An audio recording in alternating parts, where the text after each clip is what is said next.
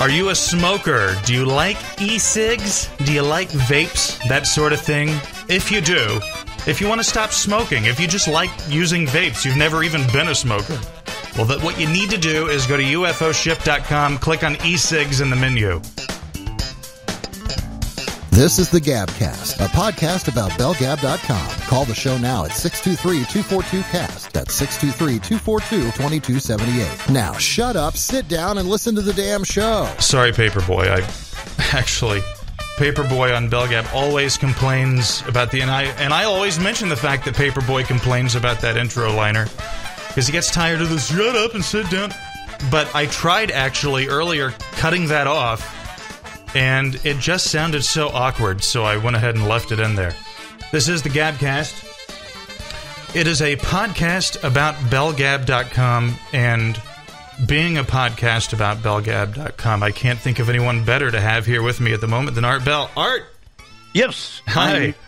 Hi. I'm just so happy that there were no audio difficulties. I think I really would have to say that I attribute that to the early testing. I did a lot of beating things with hammers, and everything worked out nicely. You sound great. You do, too. Thanks for being here. Anyone who wants to call the show later, we're going to take plenty of calls, I'm sure. I will give the phone number. And, I didn't think... you know what, Art? I was not nervous until just, 5 seconds ago. I just suddenly got nervous. Oh, my God. Anyway... you'll get over it. Well, I'm really happy you were here. I think that it's going to ultimately be a great thing when you look back on it. And a lot of people have probably wondered what the approach to this show would be because there's been so much controversy over the last almost 2 months. I think we're a week shy of 2 months since you left Midnight in the Desert. Pretty much everything from, I would imagine, be kind to him to eviscerate him and scatter him along, outside somewhere. Well, I think what I want my approach to this show to be is I want to ask the questions that everybody, the reasonable questions, the need-to-know questions that everybody would like asked, at least do my best to accomplish that. But at the same time, I'd like this to be something people can listen to in 20 years and still enjoy it and appreciate it in its time, as opposed to it being so tightly woven into the controversies of the moment. I mean, we'll talk plenty about all of that stuff, but, there's a bigger picture to things as well here. So anyway, I think I can win New Hampshire. One of my questions, Art, now that you say that, one of my questions, and I always, going back into the 90s, I just so loved listening to you talk politics. You underestimate yourself, I think, as a political talker.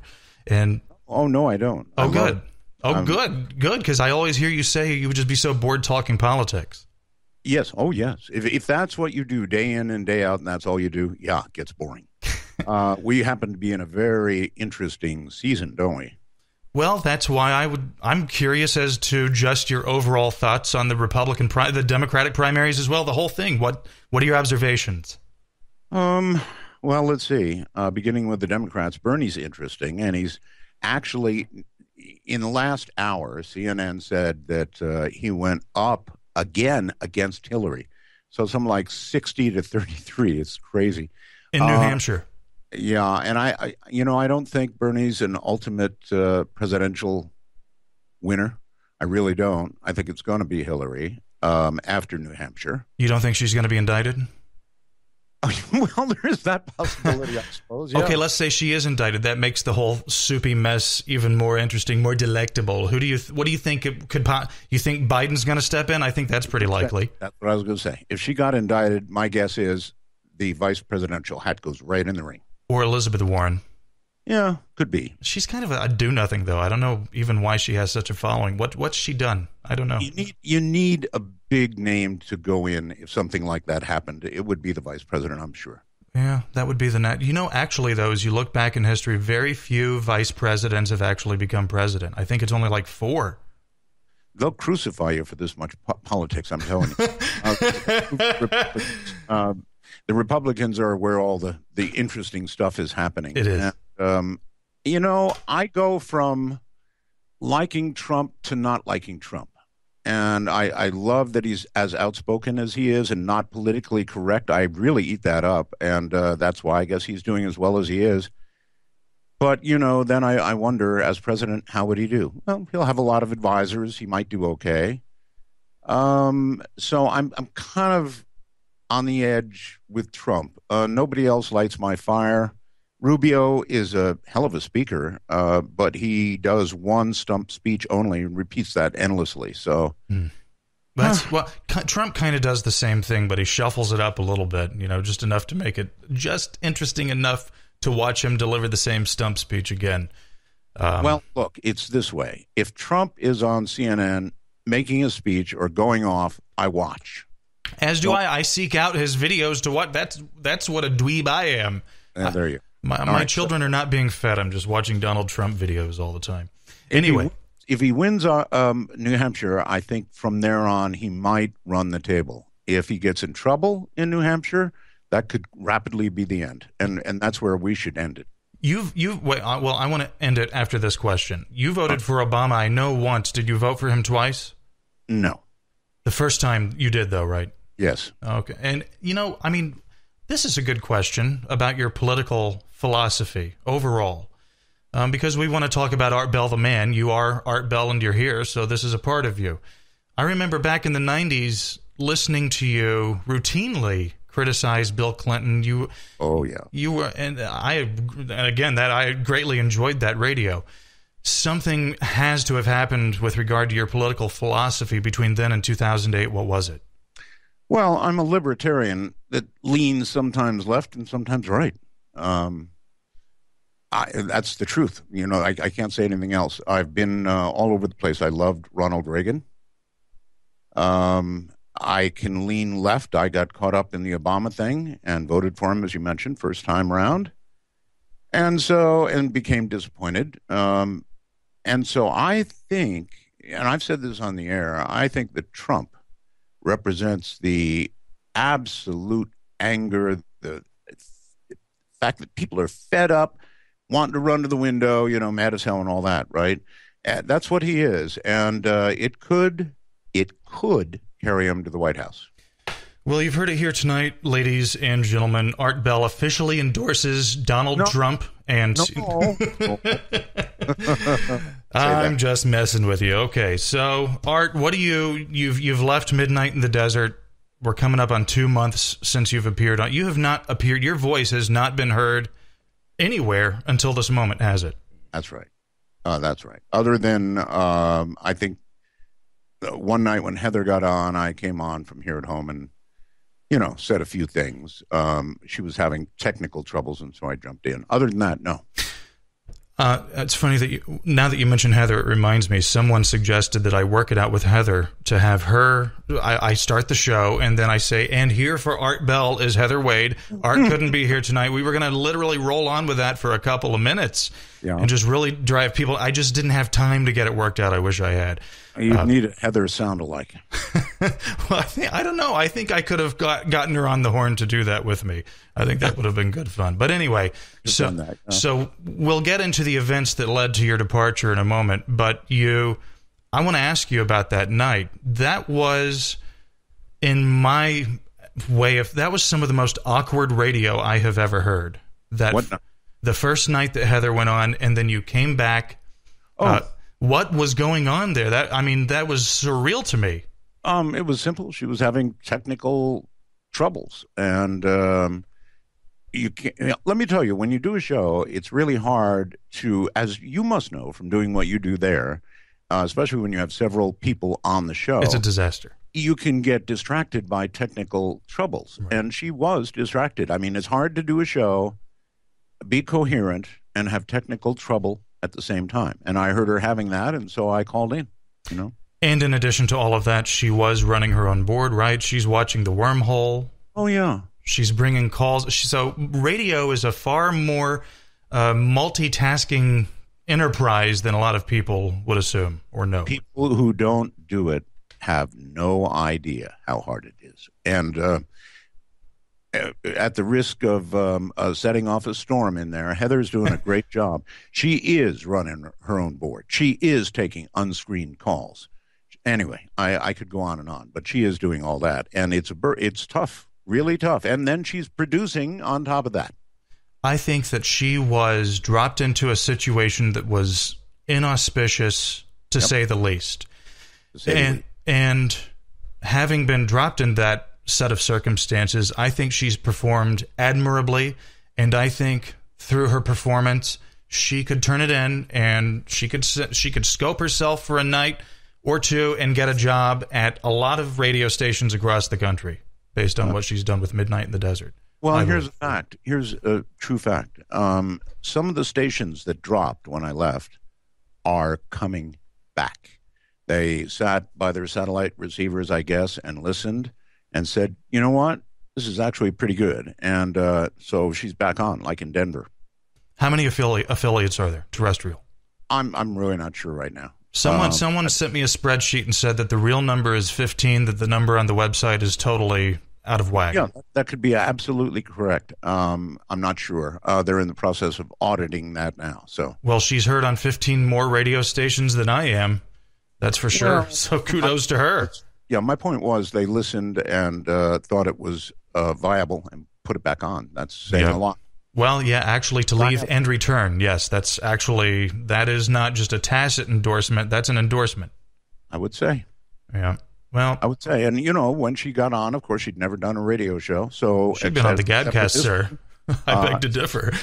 Well, you're a digital network, too. So she'd never done one. She was scared and new at it and trying to run everything at once. So you can imagine it was tough. And she's come a long way. Yeah, I think that people really have separated themselves mentally into a couple of groups here. People who are continuing to be supportive, I guess, hoping there's something on the other side of this, and people who actually have an aneurysm if you say, hey, I think Heather's doing as good a job as any better than the overwhelming. She's doing just great for the situation she was dropped into. I don't think it would have and I see a lot of critiques of her. Well, she's not a seasoned broadcaster. But I can tell you that she's doing better than 99.98% of the population probably would. I think so. Look, a lot of people are really enjoying it. When I said the other day, I think I wrote that there were thousands and thousands of subscribers remaining.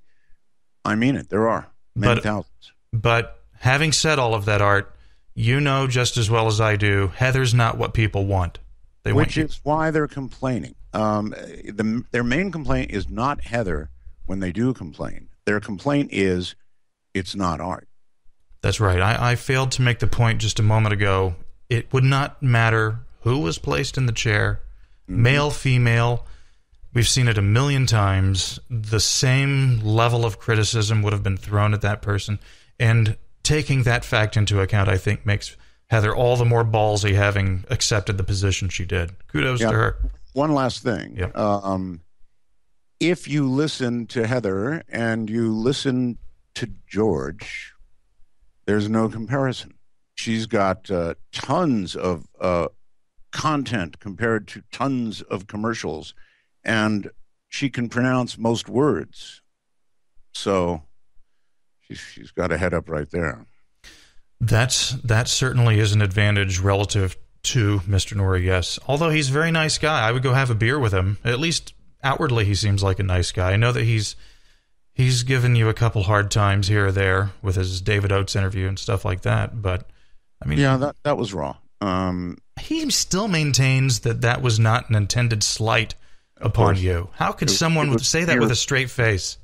Mere coincidence. Yeah, that's hard to buy. But wait, can't say that either, Kenny, because there are none. By the way, people are calling in. We're going to get to the calling segment in just a moment. I would like the show not to be so disjointed, so if you could just... take a deep breath, please. There's plenty of time. Yeah. So you left Midnight in the Desert. Lead me up to... Take me through the events that led to your departure. Okay. I'm not going to do it date by date. No, I don't want you to feel like you're giving testimony that someone's going to hold you again. All right. So early on, we did lose internet. Now, I want you to bear in mind that our internet setup here is brand new. High-speed, really good internet was required for the show, and we got LV.net, who brought it here. So about 200 yards away, there's a big metal box, and the cable goes from here to that metal box, and then it goes to the end of the yard where there's microwave on the tower. And the first thing that happened was somebody apparently yanked the cable. Now, I only say this because I had a technician out here looking for what the problem was, and he looked and he looked and he looked. He spent all day long here, and I sat here with him all day as he tried to figure out the problem here or there, where was the problem. He finally figured it out. One wire had pulled back and was shorted against another, as simple as that, out in that box way far away from me. And he said, it's like somebody yanked on the cable. Now, I have no way of knowing whether somebody just didn't screw it in right in the first place or somebody yanked on the cable. But that was the first thing that happened. And I'll leave it at that. I have no way of knowing. I always offer up what could be. I mean, I don't try to make absolute statements. And that will apply later in my little narrative. Next item was I was doing a show. It was about 10:30 at night. I began to get texts lighting up my phone saying, "Aren't somebody shooting in front of your studio?" Who are they from? You bear in mind, I live on a dead-end street. My studio is at the end of the dead-end street. There's a road behind the house and behind the studio, and anybody who's going to go shoot surely would take off to the BLM land west of this house, immediately west. It starts at the end of my fence. So I kind of freaked out. I mean, hadn't heard it myself. What do you mean there's people shooting? Well, pretty soon I'm getting more texts, more neighbors saying the same thing. And one of my neighbors, Dorothy, actually, it's very interesting. When I filed the first police report, which was at about as soon as I got off the air, my neighbor, my immediate neighbor, is the one who had called the police. He didn't see anything. He heard the shots and called the police. And he made a police report and said, well, there was a can of beer out there and maybe it was somebody drunk or something. That was behind his house, not here. Then I talked to my neighbor Dorothy. She actually witnessed the car drive up, go to the end here. The guy pulled out a rifle and let loose with about 4 or 5 what she described as high-powered rifle shots. You can tell if you're a gun person, Aimed at what? Well, she thought aimed at my house. So she explicitly told you, I think he was aiming at your house. She said aiming at the house. Now, we checked the next day, of course, and didn't find any holes. I filed a second police report. It was almost like 2 a.m. I had the cops back. And we do have somebody that we suspect. Now, I can't obviously say the name of that person. Have you told the police? Yeah. Mm-hmm. And they told me to, get an order keeping this person away. Do they feel there's enough evidence to get an order, don't you have to present evidence that it's warranted? Yeah, they felt there was. But, really? Here's the problem. Yeah, they thought there was enough to get an order. But here's the problem. In my experience, and I've been through this rodeo a bunch of times, if you get such an order, it more frequently than not, pisses off the other person to the point that they get worse. They get served an order like that, and they get really ticked off. Well, it's a direct announcement of your displeasure with that person. Well, it is. That's right. So I didn't do that. Like I say, I've been down that road before. So that's pretty scary. They didn't find any brass out there, but people can collect their own brass or have that right on the rifle to collect it. But they didn't find any. That was a freaky incident. When I had the police back at 2 a.m., second time, I gave them Dorothy's number. They went down and interviewed Dorothy, who said what I just told you. Now, that police report has not been made public. I asked the sheriff's department here to make it public, and they haven't done that yet. Why, I don't know, but I was pulling teeth to get them to put up what they did put up on their website. You know, that's not a usual thing for them to do. And they did it at my request. Anyway, that was incident number one, which, you know, I kind of concluded, well, somebody's trying to scare the hell out of me. And by the way, it was working. Mm-hmm. It's scary. And so I left it at that. Then more time goes by. You know, these were like 2 and 3 weeks apart. Right. Things that occurred. And when someone asks you, okay, give me, if you're not prepared to just go one by one and list everything.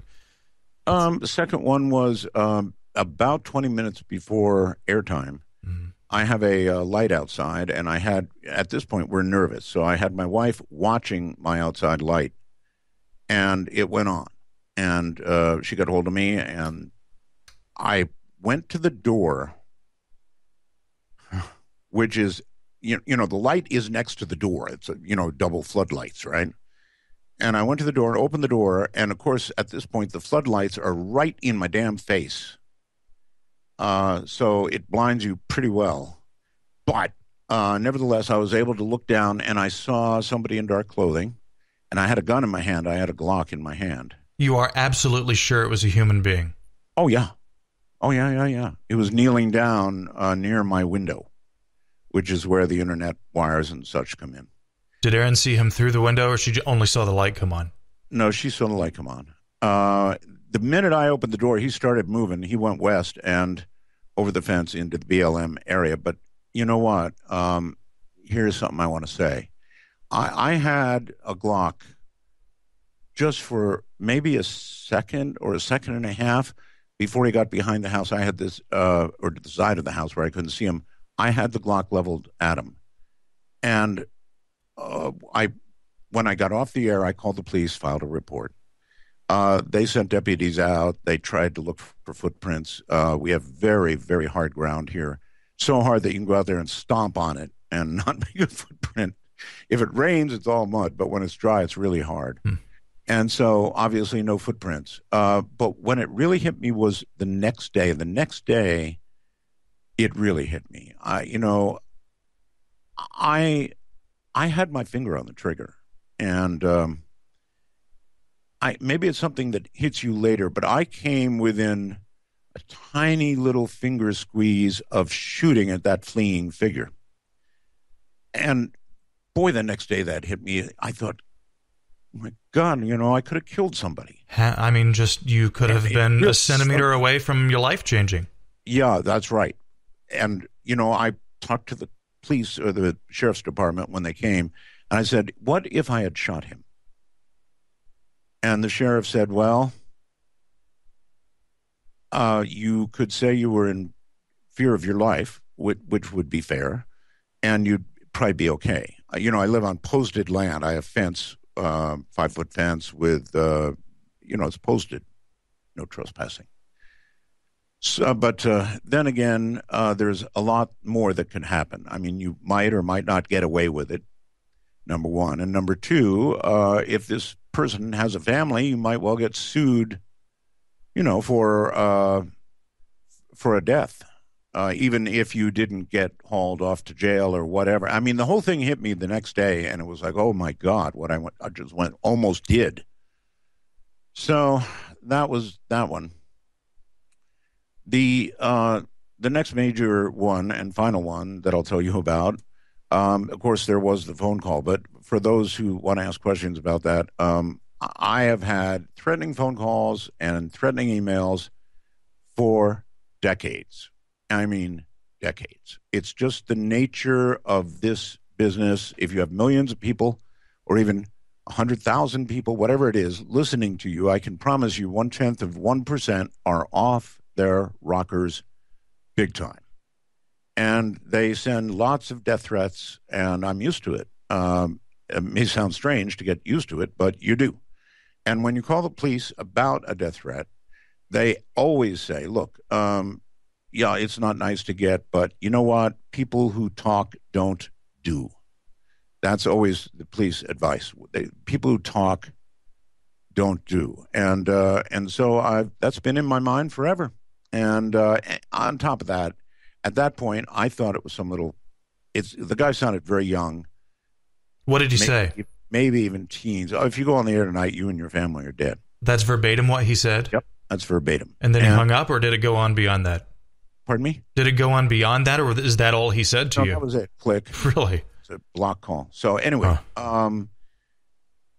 so I did not at that point report it because it's like one of my. I actually get, I would say, a death threat a week, and even now being off the air, I'm still on 5 million email lists, so I still get threats.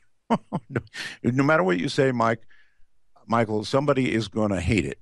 Somebody's going to love it. Some are going to go, and maybe one or two are just going to hate it and you. Well, so, if I could, you should see some of the just in announcing this show, just in sending out an email to tell everyone, hey, the show is going to happen. If you were a member of Bell Gab, you probably want to know that Art Bell is going to be on the Gabcast. So I send out this notification, and just in the course of doing that, and I'm a nobody, you should see the things that are thrown back at me. So, yes, I would imagine you see a lot. Oh, yeah. And on top of that, I thought it was a kid piling on, after the rifle shots outside my house, frankly. After everything going on, I thought it was a kid piling on, and I still do. So I don't put much stock in that. But then there was one final really incident that did it. And again, I was coming to work here at the guest house, or actually at the guest house, and I've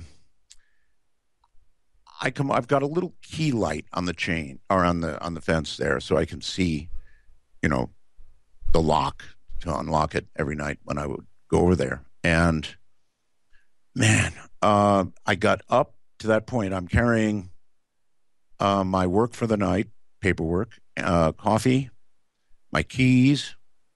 I'm at this point armed, so I'm carrying a gun.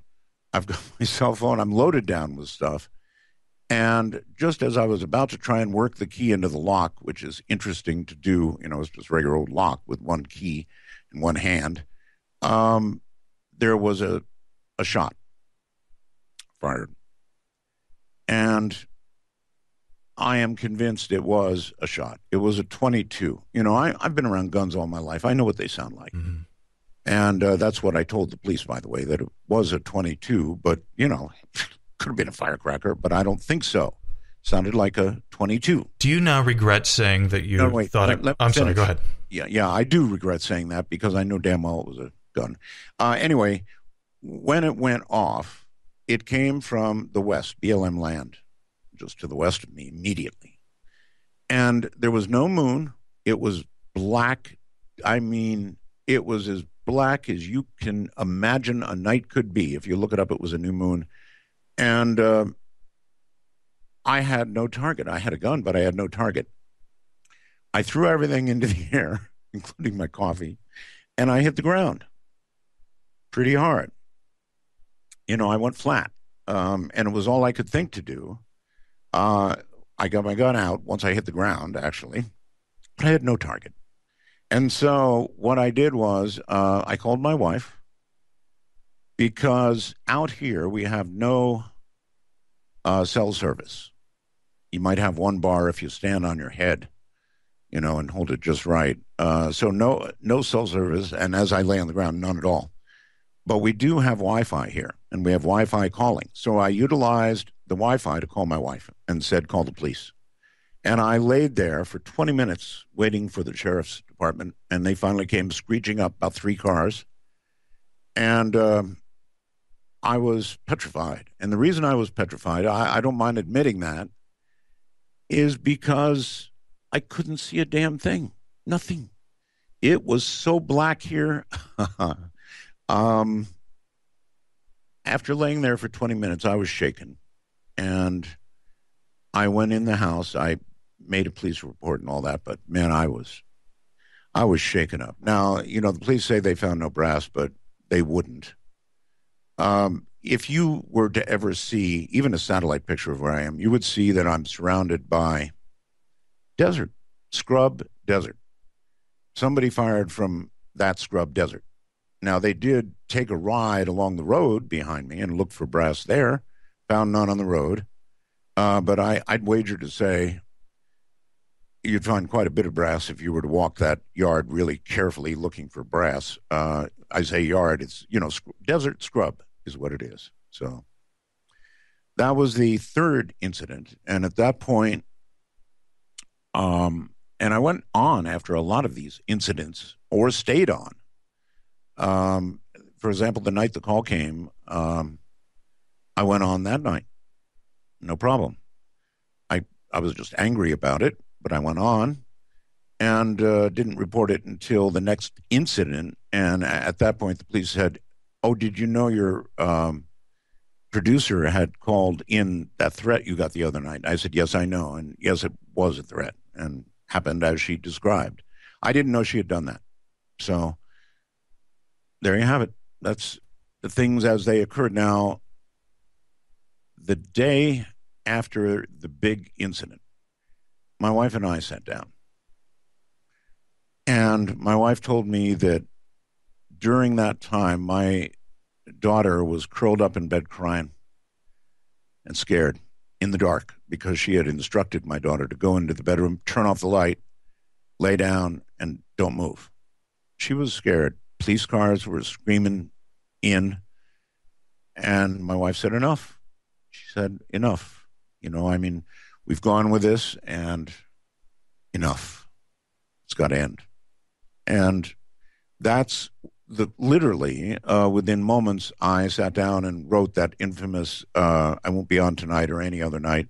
It was a big mistake. But I had been without sleep. When these kinds of things happen to you, you don't sleep. What was a mistake? Was it quitting or just that actual message? The mistake was how I said it, because the world immediately took that as they should to mean he's never going to be back. Yeah, they read the words. Yeah.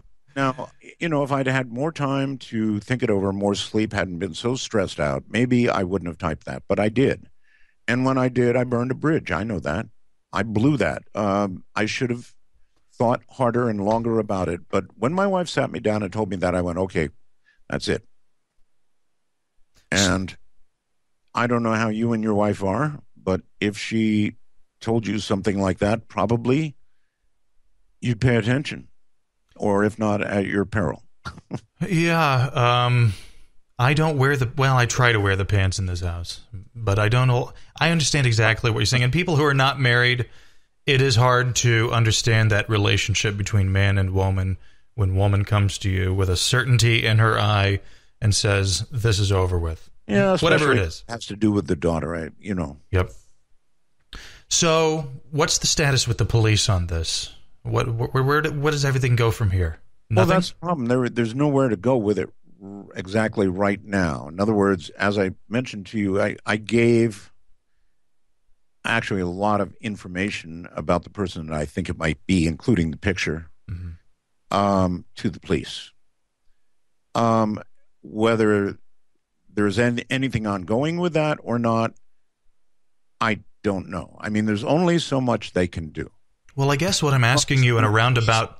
Police have to catch somebody at it, usually. Right. They actually have to catch them at it. So now I've gone 6 weeks. There's been no repeat yet, which makes me pretty damn sure on a lot of levels, by the way, with regard to this person, I suspect that it was related to the show. I can't be positive.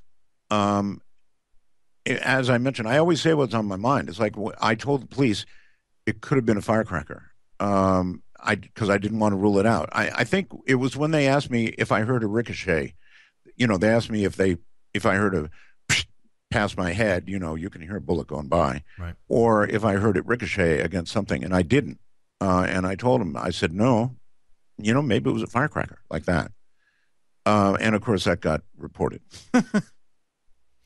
Well, I guess when I ask you what's the resolution here with regard to the police, what I'm really asking you in a roundabout way is how and or when are you going to be back on the air? I mean, obviously, from what you've said publicly, what you're waiting for is a feeling of safety. What does safety look like? Yeah, that's a really good question. What does safety look like? Okay, so there's a lot of things I can't talk about. Safety involves security. I'm doing a lot of work in the area of security. And you're going to ask me what? Well, I don't, and I can't. No, I don't want to know. Okay, all right. So, to some degree, it involves security. But here's something that I've thought about a million nights. I live in double-wide mobile homes. Nice, very nice ones, albeit, but double-wide mobile homes. If you take a high-powered rifle and fire at a double-wide mobile home, pretty much it goes through one side, whatever it gets is in the way of inside, and out the other side. I mean, it's like a hot knife through butter. Sardine can. Yeah. So I'm totally willing to take that risk for myself, but not my family. Well, what? I'm sorry, go ahead. No, I didn't have much more to say. I'm describing to you what I think about at night and what I thought about really hard as all this was going on. God, that's a scary feeling. I know it's easy for people to sit out there who haven't been shot at or been through this and say, oh, come on, don't be a pussy, right? Mm-hmm. But if it happens to you, it's really a horse of a different color. And if your family's involved, it's really a different color. When you have children, your entire outlook on the environment you're surrounded by changes. I sit there sometimes, like if I'm lying in bed at night, having a hard time going to sleep. I mean, you'll sit there and envision, I really need to do this so my kid doesn't get hurt in that way. Maybe I should do that too so my kid doesn't get hurt in that way. Why did I do that? You go through these things in your head. It's almost it's an insanity on some level almost once you become a parent. So I think also one could say that the people who have leveled the harshest criticism toward you with regard to this matter probably in a lot of those cases are not parents either. I would say not. Again, I can't tell you how many nights I've spent sitting with a gun next to me, worried about what didn't. Look, here's a hard, cruel fact. If somebody wants to get you, they're pretty much going to get you, even if you're armed. I mean, here I am walking along, right, with my coffee and stuff in both hands, trying to get a key into the lock. And so I'm very vulnerable at that point. It could be this person was just trying to scare me. Well, success. They did. It did scare me. And again, for me, the final straw was my wife. When she said, enough, it's affecting our daughter very negatively. That was it. That's what turned the trick.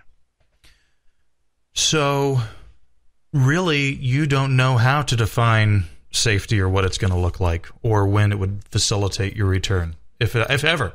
Real safety would be if this bastard got caught. But let's say he does get caught and maybe he gets out on bail. And then once he does finally, if the system manages to convict him, then he goes to jail for 6 months maybe. I don't know what the stalking laws are.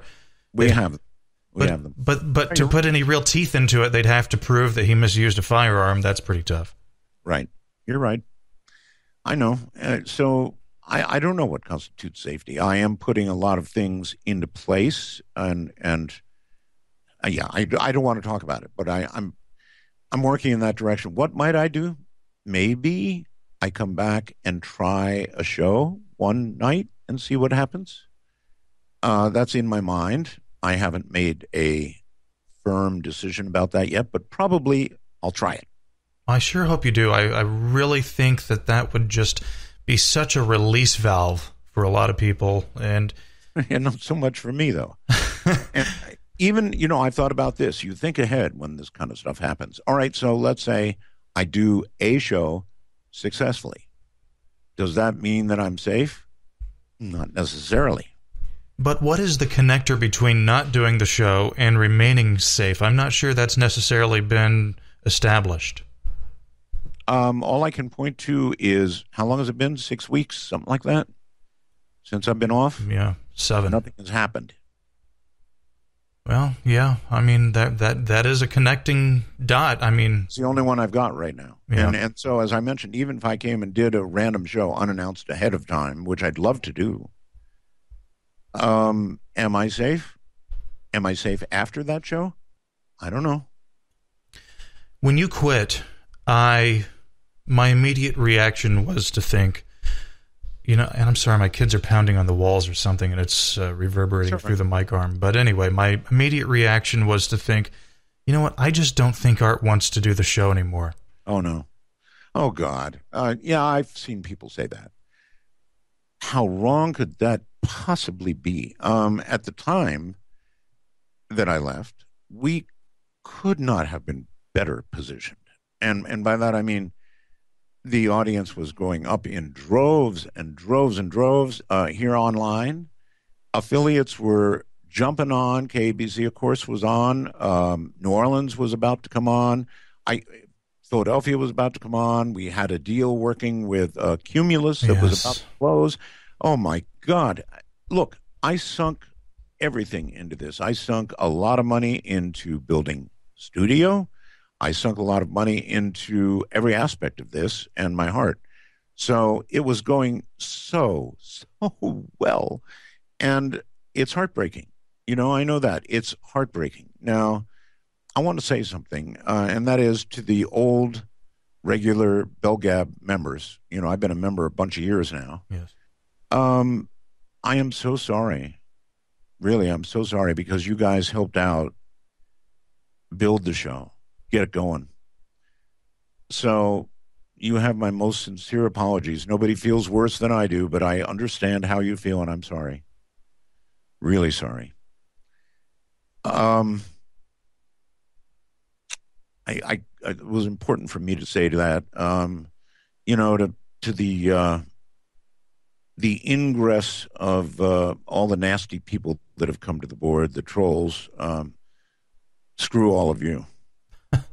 Well, some of it has been, let me ask, before I make that point, I want to ask you, when you had that moment where you realized, okay, the show's over, did you anticipate the reaction that eventually manifested? No. I knew. Actually, I didn't know what was going to happen at that point. I did the minute I posted that on Facebook. That was a killer. I admit it. I blew it. I shouldn't have posted that. Why don't you get a PR guy, Art? You're an emotional guy who does things in the moment, and this is actually what draws people to you. But it is, Michael. It's a liability in some situations. I know it's got pluses, it's got minuses, but I always let it all out on the air, and I guess I always will.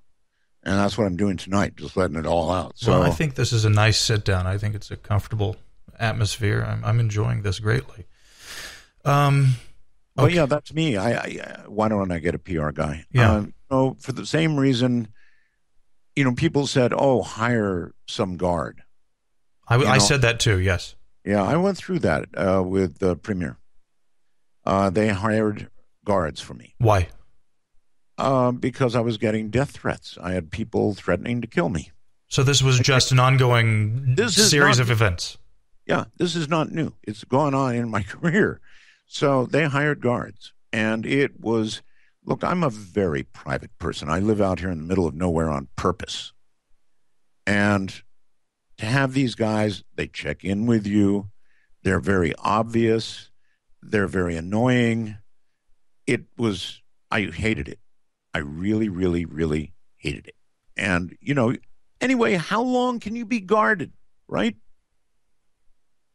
Well, here's my thought on the matter. Especially, and I heard through the grapevine. I know people. Come on, I heard through the grapevine well before it was publicly revealed that this Cumulus thing was on the table. Oh yeah. So that means the potential airing of your show on hundreds of radio stations. Oh, yeah. It means potential millions of dollars on the table. For the life of me, I can't understand why, with all of those that just windfall of money that was about to potentially roll in, it just seems that something could have been done to secure your safety. Never thought about the money, Michael. Really? Really, never, ever. I don't do this for the money. But Art, you're 70 and your wife and child are significantly young. They're going to be here a lot longer than you are. I would be thinking a lot about money. Oh, I have, and they will be fine. So, no, I don't need the money. And that isn't why I did this. I did this because I love it. That's the honest God truth. I absolutely love radio. Well, I don't mean... It's in my blood. It's... So, yeah, I know people were saying, well, he was just getting tired of it. I don't get tired of radio. It's not so much that I mean to imply that your primary motivation in doing what you did in front of the microphone was money. It's just that with the imminent windfall that was about to occur, it just seems like the resources could have been applied to the situation. I mean, money fixes a lot of problems. That's my only point. Yeah, if you want to be guarded, guards are expensive, and yes, you could have a 24-hour. You could have a 24-hour guard, because remember, it's not just here that I was worried about. In the house, it was going over there every night, and then I had to worry about the main house, and that's a lot of guarding. And as I mentioned to you, I've been through that and been there. It's no fun. It's no way to live. What about the idea of just living in another location? Or do you think you'd just be making a lateral move, possibly? Well, I suppose I could go, and I've thought about this. We talked about moving.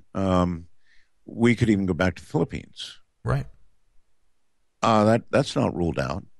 Everybody would love you just as much from there, Art. That's still a discussion.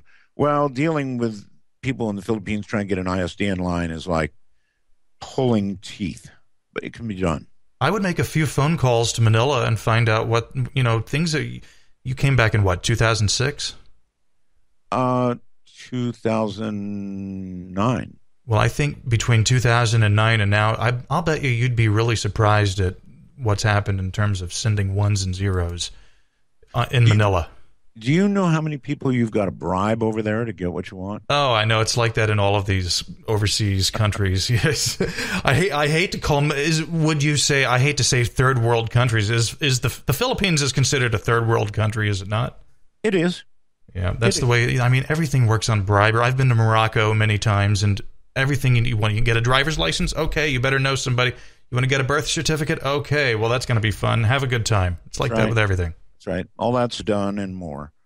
And so if you come up with the right money and put it in the right hands, things get done. If not, hey, never going to happen. Well, I hope that something happens so that this situation can break. Here's an interesting... Well, here's the thing, Michael. My daughter's in school. My daughter is as American as they get now. She doesn't speak a lick of Tagalog. Really? That's right. And she just won her school spelling bee. She's going on to the district now. So she's a very bright girl, doing really well, straight A's in school, and pulling her out. If we took her to Manila, we would have to put her in a private international school, after a few years of which she'd have an English accent. That's right. It seems that all of these foreign English teaching schools, they come from the British perspective. That's just what people in these countries seem to prefer. That's fact.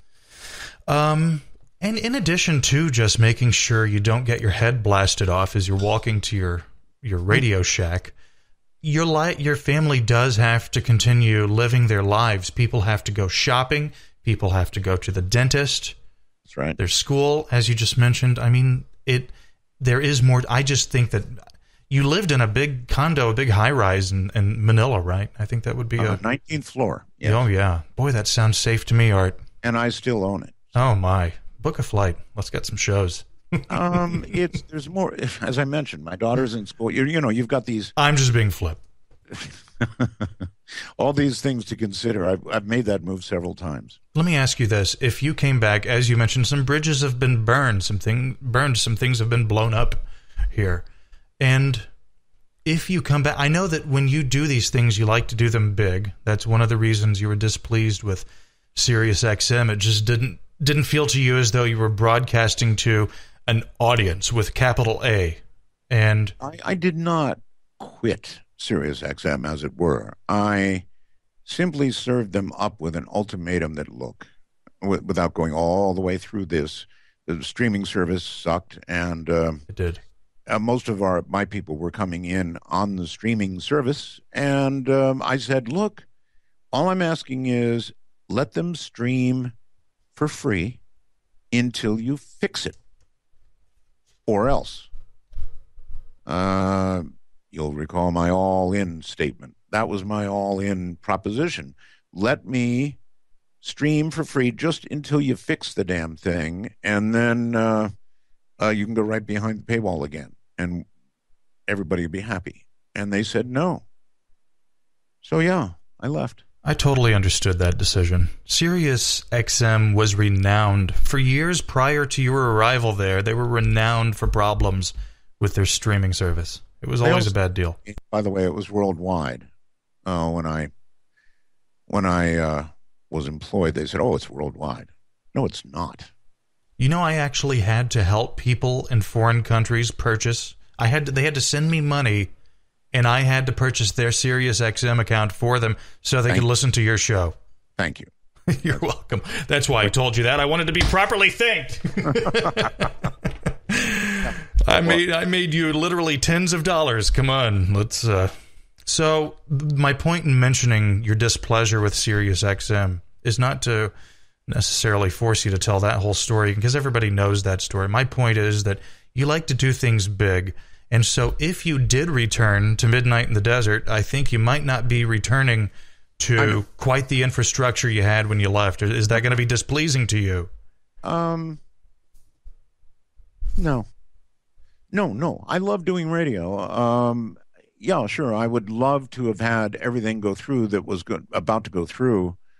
Oh, God. I don't even want to think about it. It makes me sick. I make myself sick. But no, that wouldn't affect me. I could come on and do a show just on the internet and be happy as a clam. Before you started in Midnight in the Desert, I publicly said many times, you watch, this show is going to wind up being heard on terrestrial radio. A lot of people thought I was an idiot. I knew what was going to happen because it can't not happen. And they to us. I mean, it wasn't anything. After a while, I went out, and once they started coming in droves, I said, well, okay, let's put some advertising in and see what happens. And boy, oh boy, was it catching on. Well, why the change in philosophy there on your part? Because prior to the show actually coming to life, the thought of it being heard on terrestrial radio seemed anathema to you. I didn't want to get back into the same situation. In other words, had we consummated the deal with Cumulus, it would have been just a handshake deal. They weren't going to buy us. No, I would never, ever, ever allow anybody to buy us. So if you thought that's what it was about, no way. We were just going to come to a handshake deal where they needed a good show to put on in that time slot, and we had a good show, and they contacted us from New York and said, let's make a deal. And that just meant a handshake deal. We'll carry you on stations. You carry some commercial minutes for us, and that would have been the deal. That's it. It was everything everybody wanted for so many years. We just wanted to see you so desperately trounce George Norrie. I know. And the Premier Radio Machine. We were so close to the precipice. The same thing was in my head, Michael. Oh, yeah. We're all on the same side here, ultimately, I think. And then, look, we had achieved the vehicle to do it. In other words, look, what we did sounded spectacular on the air. The audio product was 100 times better than anything I'd ever done before. I was having so much fun. You see, I'm just, this will depress me talking about it. The fact that you're here a lot of people, myself included, actually, are kind of surprised by, not that you would come here, but the fact that, and I'm delighted you're here. Please, Art Bell's here. I'm talking to Art Bell, everybody. Hey, how's it going? Please, it's great. But it's odd because here's Midnight in the Desert, your show, and you've not made a single appearance on that show since all of this went down. But here's the first place people are hearing you once again, right here on the Gabcast. And why is that? Well, because I can do it safely. I mean, do you mean that literally? Really? No, I'm in my own home. I can do it safely.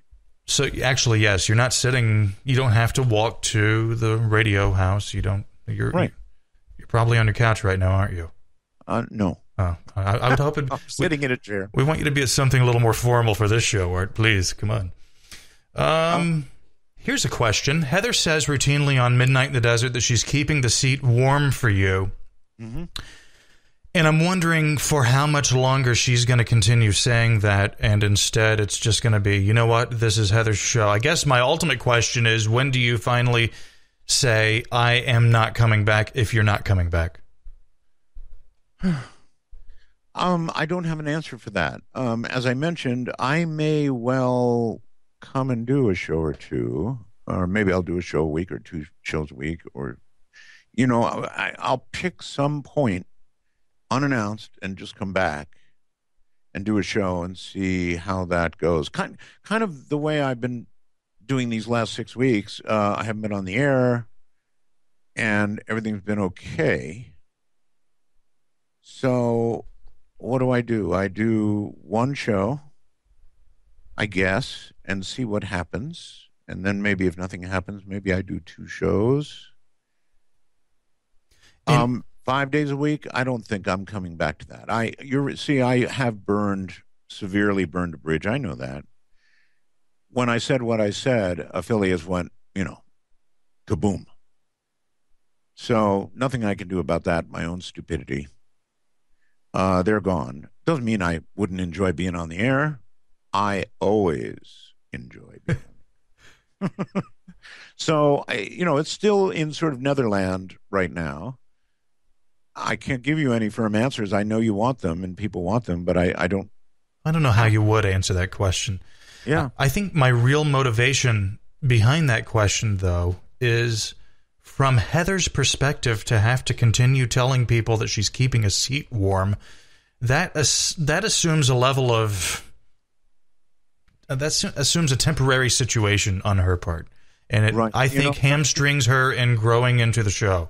And I think that Heather should say, this is Midnight in the Desert with Heather Wade. That's what she does, and she should not be filling in for me. She should make it her own, and I'd be very proud if she did that. And, I want to say this. Having been a member of Bell Gab for years, I am kind of shocked. It's not everybody, but I mean, she is one of your own, Michael. Yes. And so. You feel more should have been done to protect her in the public discourse? Yeah, I do. I think just being a confirmed Bell Gabber for years, she deserves that. I totally understand that philosophy, and I totally understand why you would be upset by other things that people said that weren't removed. Oh God, yeah, all that ridiculous stuff. That's why I said for the trolls out there. But what you have to understand is that when you quit, and I said this on the show I think a couple weeks ago, or maybe I posted it, I don't know. But when you quit, I just knew what was about to come. Oh my God, here it comes. And so I decided in that moment, okay, I am not going to censor the forum or moderate it in any way unless something illegal is presented to me, unless something that could be construed as illegal speech, slander, whatever, right, could be presented to me. And when I've been presented with that, I have removed what's been asked of me. Okay, then you can confirm. Somebody sent me an email and said that DP, you know who that is? Yes. said something libelous, and I sent off a message to you about it, and then I went and looked at it myself, and I said, "Oh, no, that's not really libel," and you can confirm for the folks listening. I sent you a message that said, "No, leave it alone. It's not libel." Yeah, right? You sent me the initial message, and I responded with, and you just gave me a kind of a vague impression of what it was he said. But I said, well, what specifically was it that he said that was actually libelous, though? I mean, it may have been in bad taste. He may have been an asshole for saying it. He was. And yes, he was. But you did come back and you said, no, whatever. Yeah, it's not libel. Leave it. Yeah. And so the one thing that I did say was libel was libel. Let's move on to something else here. Well, it's kind of something else, but it still pertains to the Dark Matter Radio Network. Okay. Richard C. Hoagland, I don't listen to his show, but I see references on the forum routinely about him taking passive-aggressive swipes at Heather during his show, which airs, and she is hosting the flagship show, at least to my knowledge, on the Dark Matter Radio Network. And I keep seeing things people are saying about him taking little passive-aggressive swipes at her. And then I see a message posted publicly by Keith Rowland in which he articulates that Heather was the second or the third choice, I don't remember, to take your place. No, it's not true. She was the first choice. Your first choice. My first choice. But he doesn't give the impression that that was his first choice. Might not have been. But the fact that he publicly said that, I guess my point is, I get the feeling that Heather is surrounded by some people who may not necessarily want her to succeed. I don't think that's true. You not being one of them, of course. You've been her biggest booster, but I talk to her daily. I encourage her. I give her advice. I do everything in my power to help. Keith is Keith. And Keith is ones and zeros. Yeah, really. I mean, that's Keith, ones and zeros. So even when I was doing the show, when I was first doing it, I didn't have anybody I could talk to. I would try to talk to Keith about the show. Well, he's not interested in the content. So it's like talking to the wall. Keith, I'm right. If you're listening. So he loves his computers and he does a good job at what he does, but he's not anybody to bounce anything off of, from a talent perspective. So in posting that message he posted, you kind of attribute it to that just aspect of his personality? So I don't know what he posted. Well, it's on artbell.com. It's a let me give our side of things post where he talks about some guy who went on his show on the Dark Matter Network and said a bunch of nasty things, and then he gets down a paragraph or two later and he mentions that Howard Hughes and somebody else were considered before Heather. I just thought that was really low rent, I guess is what I'm saying. Yeah, he's speaking for himself. He may have actually. No, he's not. Let me tell you that Howard Hughes and a couple of other people were considered not for Heather's spot, but for the 3 hours prior to midnight. We thought that Howard Hughes would have been really great doing the 3 hours prior to MITD, and we had been talking to him, oh my God, for months about it. And I think it was Michael Vera, was the other one that we had talked to about doing a show prior to MITD. So that's what he's talking about. Why Michael Vera? Well, we wanted, MITD is a good show that then dumps listeners to Richard, right? Mm-hmm. And we thought, why not have a show ahead of MITD, a good show, that would dump listeners into MITD? It makes sense. Well, I mean, I'm not debating whether he had, I guess my point is, did he have a good show? Because the only thing I've ever heard from him was that little snippet of audio where he rants against you guys, and I just thought, in terms of his prowess as a broadcaster, I'm not particularly impressed, so that's why I ask. It is subjective. True. He did a passable, paranormal show, and Howard even more so, in my opinion. And I liked Howard. I personally talked to Howard and tried to talk him into it, and he's not going for it. Are you paying any money out of your own pocket to keep this thing going? No. Zero. So entirely, and I'm guessing the same model still exists. Heather gets a chunk out of the money she makes. Hoagland gets a chunk out of what he makes. Everything. Right. Heather and Keith have an arrangement, and a percentage goes here and there. How'd you find BellGab?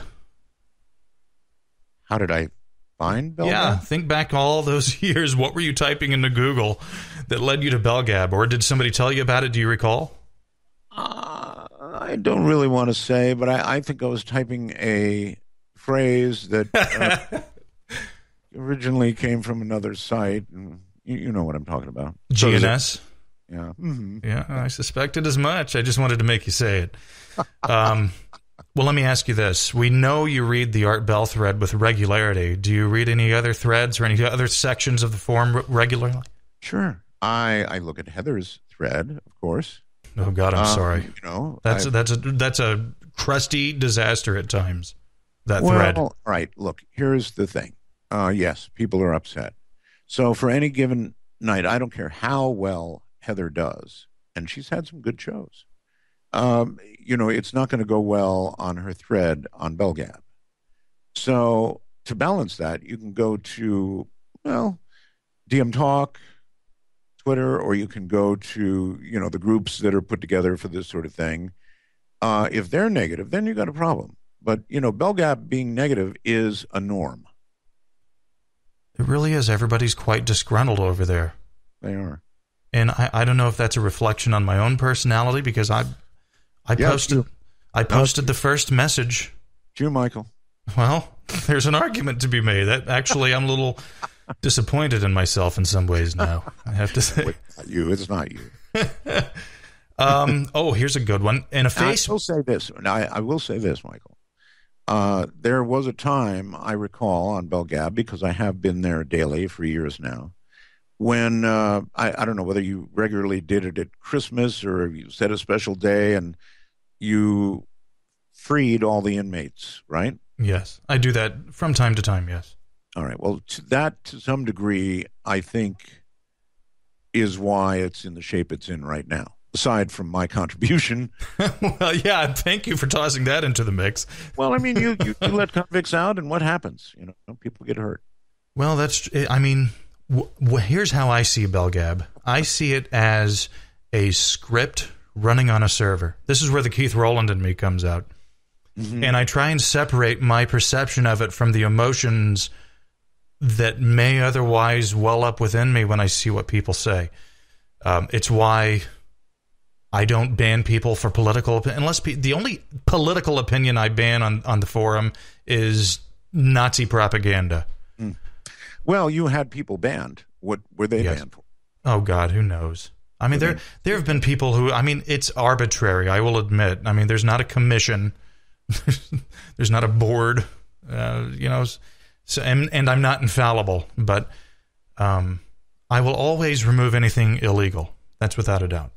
No, that's good. Let me ask you this. On Facebook, you posted that you essentially said that you kind of passed judgment on all of BellGab. I did. To some degree, and you encouraged people to steer clear of the place. And I'm wondering at this moment, do you still... No, I didn't encourage anybody to steer clear. I said I was going to steer clear, is what I said. Well, that may just be my poor recollection. I really felt that way, too. I mean, it was the worst of it going on, and reading it is too depressing. You know, they were going and posting things about... I don't need to tell you or anybody else. Right. For horrible things. And it wasn't good for my health. So I said, okay, that's it. But, you know, being the sucker I am for BellGab, and I like BellGab. I've always liked BellGab. Here I am again. So. Well, that's my question. No willpower. Well, do you still feel this sort of adversarial relationship at the moment between you and BellGab, or do you feel that things are reaching some sort of an equilibrium at this point? Well, I don't think they're back to vaguely lovable yet, if that's what you're asking. I could see you saying that. Yeah.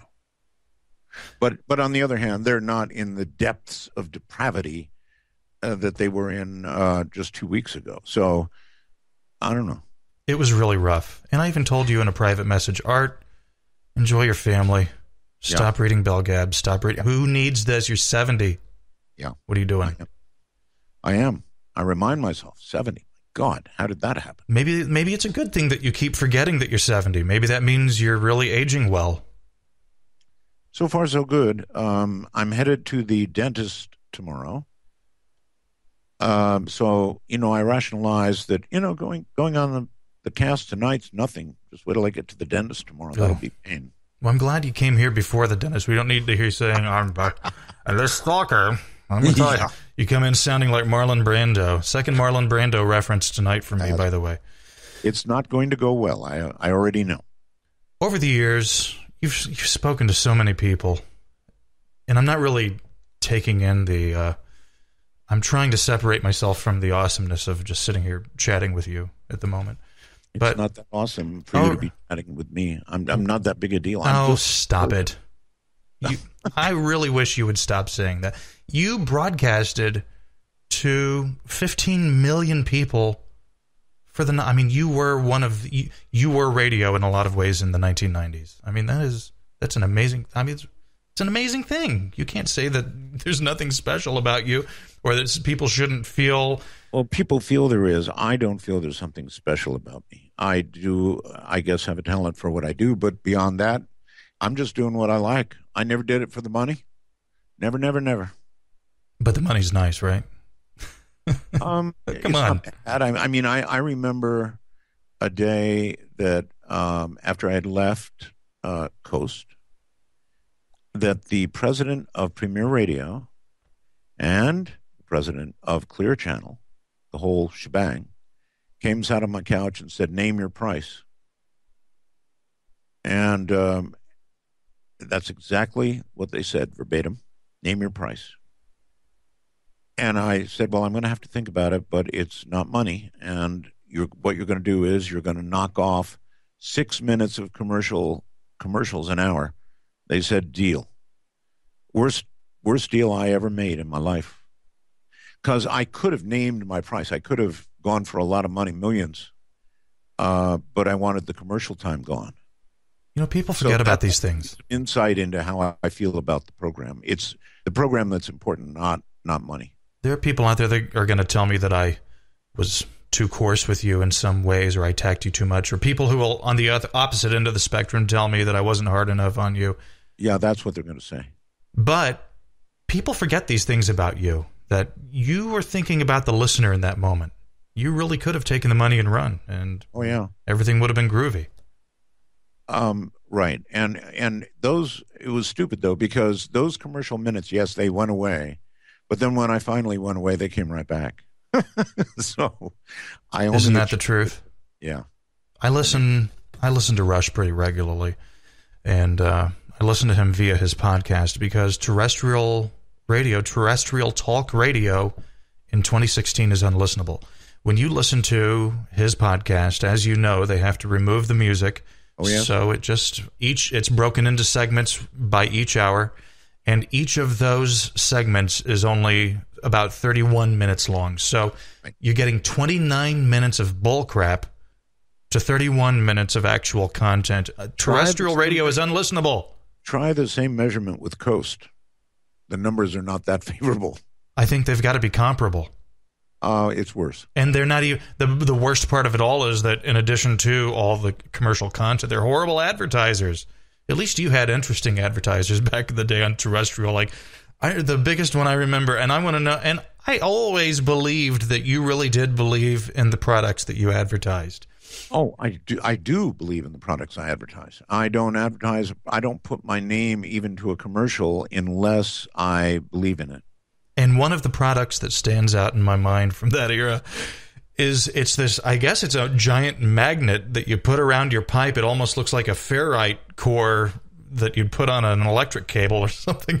I don't know. And you put it on the... It is, and boy, does it work. Did it really?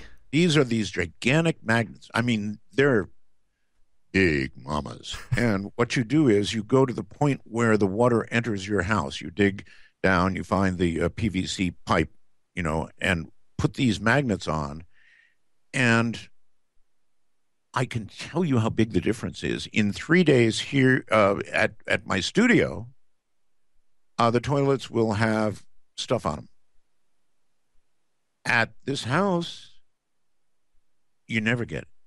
I mean, you just never get it. So these magnets work. What they do, I guess, is in some way modify the molecules so it doesn't, the minerals don't stick. I don't know exactly what it is, but it's magic. It works.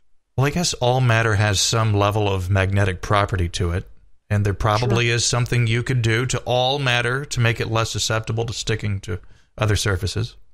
Yeah, you hit water with really a strong magnetic field, and it changes the minerals. Of course, are magnetic to some degree, so it changes them. I don't know what it does, but it works. That product stands out. I wonder. I don't even think they make them anymore. Well, they do. Oh, do they? I can't remember the name now, but I put it on, and I was astounded, just astounded. Earlier, when I mentioned all the guests you've talked to over the years, and I think back on your career into the 90s and earlier, you've spoken to so many people, and I'm curious as to, and you've had a lot of charlatans on there, not because you want to BS anybody, but it's just, you put people on, they can sink or swim, people can make up their own minds. But in the course of having all these people on over the years, who would you say has been the most credible? Oh, the most credible. Well, the pure science people, I guess. Well, I'm talking more in terms of people who are making outlandish claims, but not outlandish in that the messenger seems not believable, but just really far out stuff, I guess is the best one. But at the same time, you see credibility. Probably, if you want to go off into that category of, semi-crazy, and who was semi-crazy but somewhat credible, Mel's Hall. I still feel that way. And now I see people, when they talk about Mel's Hole, they sort of dismiss it as, oh, that was great theater, that was great radio, but nothing more. But he really did sound so credible. The problem was when he came back the next time and he started going on about I know. That's something to watch for. And you've got a good guest. With Bob Lazar, for example, I don't care how many times I have interviewed him. It's been a bunch. He always tells the same story. He doesn't up it a notch. He doesn't, add a little of this or a little of that. You get the same story from Bob Lazar. And so he's got credibility in my mind just for doing that, for telling the same story every time. Most guests, Mel, for example, my goodness, pretty soon, people are getting cured of cancer who are going in, whatever. Ups the story a little bit, right? And another example of that would be the alien and the Dr. Jonathan Reed. Yeah, he came back for another interview during the Sirius XM era, and he kind of, if I recall correctly, he juiced his story up a little bit. He did. Yeah. He did. But he told a hell of a story. It was always a good one. Yes. Now, I'm into that. I mean, if somebody can tell a really good story, even if they sound a little bit crazy, my way of doing things always dictated that I kept reeling out the rope, and if they finally hung themselves, then, well, so be it. But if it sounded good, keep reeling out the rope. When, in your broadcasting career, as you look back, which period do you most directly associate with feelings of happiness and satisfaction? MITD. Really? Yep. God, I really loved what we were doing. I mean, it was a whole new world. I don't know if you know or not, but I've got SIP phones here, Michael. So the audio quality is astoundingly good. In fact, I'm working on managing to get the SIP lines that I've got here forwarded to Heather so she can enjoy that. Right now, she's trying to do it all on Skype, and it's rough. It's horrible. So I'm going to try and get these lines forwarded to her. Yes, you know Skype well, don't you? When you say get these lines forwarded to her, you're talking about sending physical telos equipment to her? Yeah, and then, having the lines. Well, I guess, though, that the immediate conclusion I would reach is that makes you less likely to wind up coming back. No, not at all. Not at all. In other words, if they're forwarded, I could still go next door to my studio and unforward them and punch them up and use them here. So, no. Oh, we're just talking about where the packets flow then. Yeah, that's all. Oh, okay. I thought you meant like actually moving equipment. Oh, no. Moving the line so that where she is, and I can't say where she is, but it's a long way from here, she would be able to use these lines. It would give her that option. Then she'd have phone lines, and she would have Skype to work with. During the classic Art Bell era, and I say classic only in terms of thinking back in time, that's what I mean by that. Ramona was instrumental in running things behind the scenes for you, wasn't she?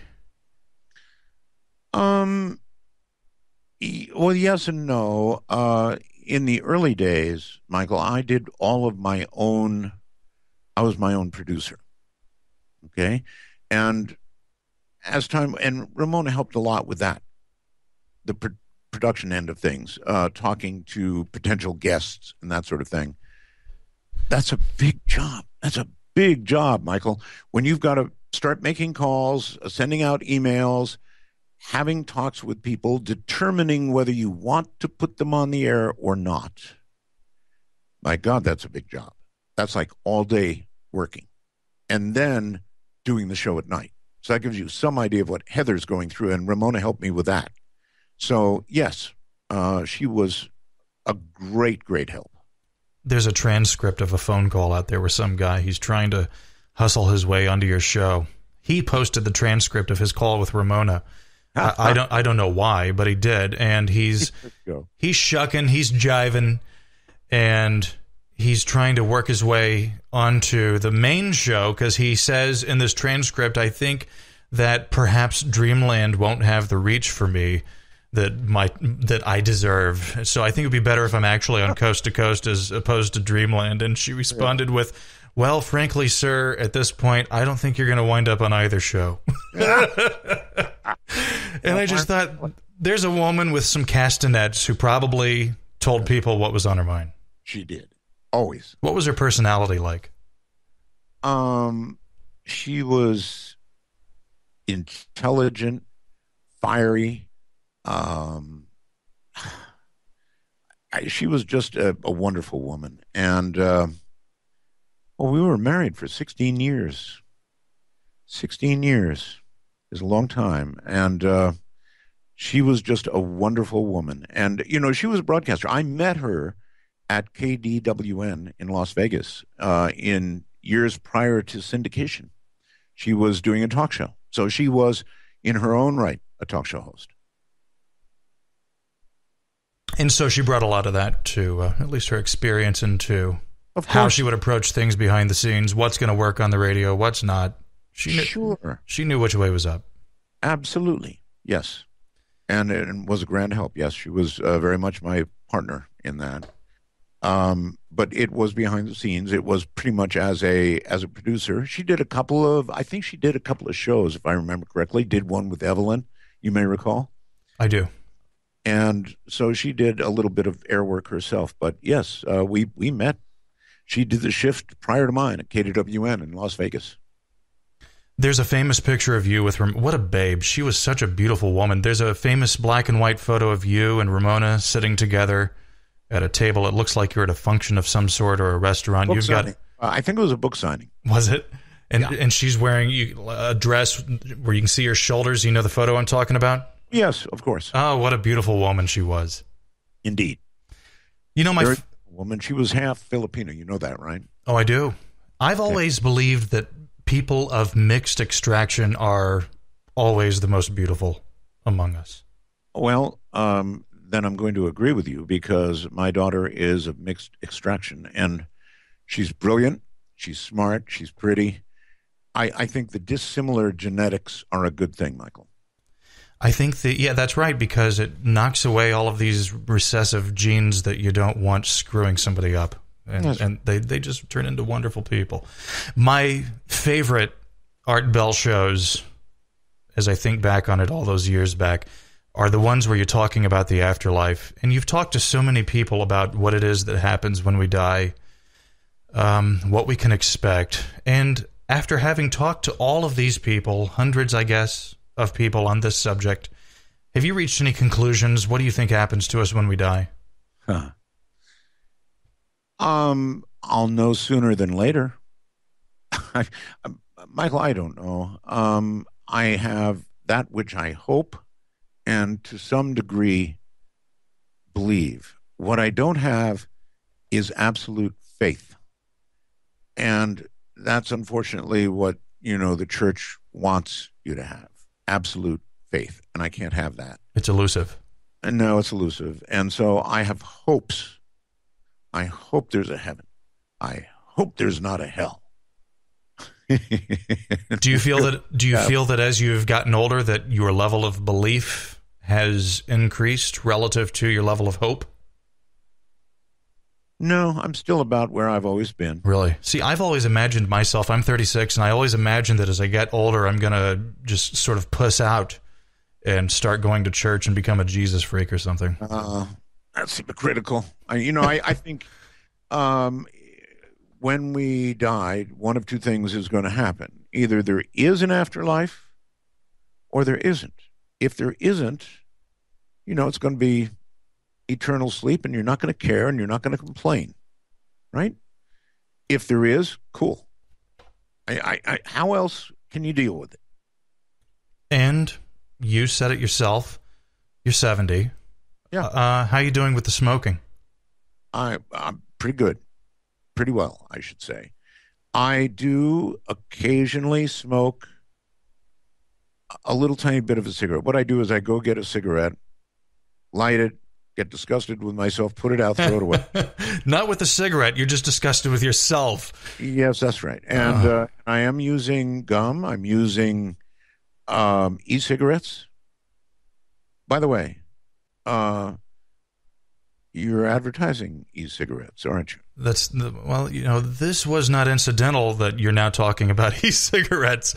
I brilliantly wove the conversation in such a way as to facilitate that. And so anyone out there listening, if you're trying to quit smoking, if you just like the idea of having something to do that's not rotting your lungs in the process, consider going to ufoship.com and clicking on e-cigs in the main menu, because I am a user of this product. I'm holding it in my hand right now. I would not recommend something that's going to make me look like an ass after you receive the product. These are the highest quality. Yeah, they work. Simple as that. They work. And do you put together your own juice, or what do you do? Oh, no. You know what? I had these tanks where you take the top off, you pour the juice in, then you screw the lid back on.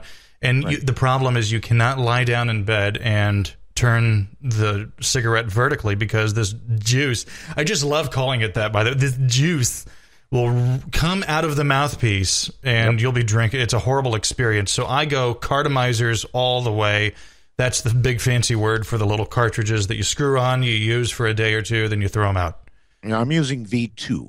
You know what they are, right? Oh, I do. And I highly recommend people go to ufoship.com and click on e-cigs in the menu so that they too can enjoy the pleasure of V2. See, Yeah. it's so psychological that you just mentioned it, and so I had to go pick up my V2 and take a hit. It's the same reason you can't stay away from BellGab, even when you really deep down inside you want to, and you probably should, at least for a week. It's good for the health at times, but it's hard not to. I'm not sure I buy the analogy, but yeah, you're right. I'm just back into it. I'm just doing my best to keep everything interconnected. Okay, so it's we're at the bottom of the hour. I would say if we go until the top of the hour, another half hour here, that's a good solid show for you, right? Better take some calls. Well, that's what I think we should do now. Now that I've done my shameless plugging for e-cigs, Again, ufoship.com, click eSigs in the menu. Thank you. If you want to call in, now's the time to do it. We really would be happy to take your calls. The only thing I'm going to say is this. You can ask whatever you want. It's only required that A, you be polite in the course of doing so, and B, you come off as a reasonable person. If you can't manage that, I'm just going to hang up on you because there are a gazillion people behind you, I'm sure, waiting to talk to Art. So the number to call, 623-242-CAST. That is 623-242-2278. And let's go ahead and try you this also one. take Skype calls? Well, I have 2 installations of Skype on this one computer. And what I do... You do that? Oh, yes, you can. All you have to do is you right-click the little Skype icon, and you go to Properties, and you look in the box where the path is, where it's telling it what is actually running, and you just put a little modification at the end of that path that allows you to run a second instance of Skype. Well, yes, but can you actually use them with the same sound card? No. That's why... but it's an easy thing to get around because I have a total of 3, actually, external USB sound cards. 2 of those are being used for each of the respective Skype installations. Gotcha. It works great. That way we don't have problems. Hi, you're on the air with Art. Hello? Talking to me? Yeah. Hey, buddy. How you doing? I'm great. Thanks for calling. Great show, and Art, glad to see you back on. Well, Thank you. asked a very valid question. What happens after death? What is it, faith or is it belief? Or, that's a good analogy you have, looking at it from the perspective of, well, it's either one or, but that's where faith comes in. And that's where hell comes in. And that's why I want to know why you're covering up for Hoagland, helping this conspiracy. And instead of helping me get the truth, I came to you in 20listen begging you to help me get the truth. Okay, caller, we're going to have to... Just listen to the conspiracy. Okay. Just to prove that there are stalkers, he is Hoagland's stalker. Oh, is he? Okay, caller, if you could just take a breath, we could have a conversation. Do you want to do that, or do you just want to continue? Do you want to have a conversation, or do you just want to yell at us? No? Okay, have a good night. Hi, you're on the air. Hello. How you doing? It's Chefist. I thought you were going to say it's the guy from Pittsburgh.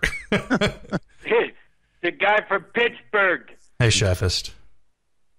Hey, Art, just wanted to ask you a question. Number one, I was involved in the Blitz at the beginning, which was exciting for Midnight in the Desert. Right.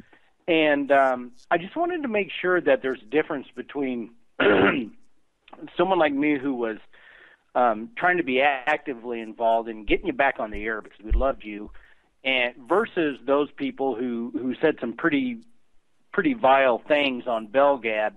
That you differentiate those of us who were just disappointed you left versus those who said those horrible things. Oh, I totally, at the beginning of the show, I think, or near the beginning, somewhere I said, look, to the real original Belgab members, I serve up a sincere apology. I went into a thing. Maybe you didn't hear it. So, yeah, there's a gigantic world of difference. Okay, hold on. I'm randomly pushing buttons here. These Behringer mixers can really be fun. Hi, you're on the air. Hello. Okay. I just have a quick question for Art. Sure. There's a lot of debate going on about how you might have burned bridges in the terrestrial radio market, and I always thought that. Well, there's no might really about it. I'm burning. Really? Because I thought they didn't really care. They want to put on anybody who can get them the highest ratings, regardless of what happened in the past. Do you see roadblocks if you come back full time to go back to those stations that you were once on, or do you think that's just not going to happen? Oh, okay, good question. I guess it's conceivable, but I did burn them. I really did burn them, and I can only imagine how upset KBC was. They had just put us on. My friends up in Portland, and, I could go on and on. But they are burned bridges, and if I did go back on, even full-time, and they didn't put me on, I wouldn't blame them. They're pissed. Like you guys. Hey, you're on the air. Hello. Hey, MV and Art. Hi. One. Oh, we got audio problems. Hold on, caller. I'm sorry. We have a... okay, say something now. Hello? Okay, go ahead. This is Juan. Hi, Art, and hi, MV. Hey there, buddy. Hi there. Hey, well... Come on, let's go ahead and move on. Let's go ahead and get it out, because I want to move on. Let's go. Okay. I was wondering, what kind of stuff did Art read when he was...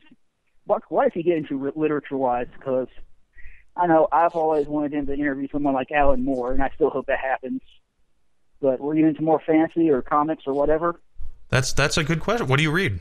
I read a lot of everything. I am an avid reader. I read law books.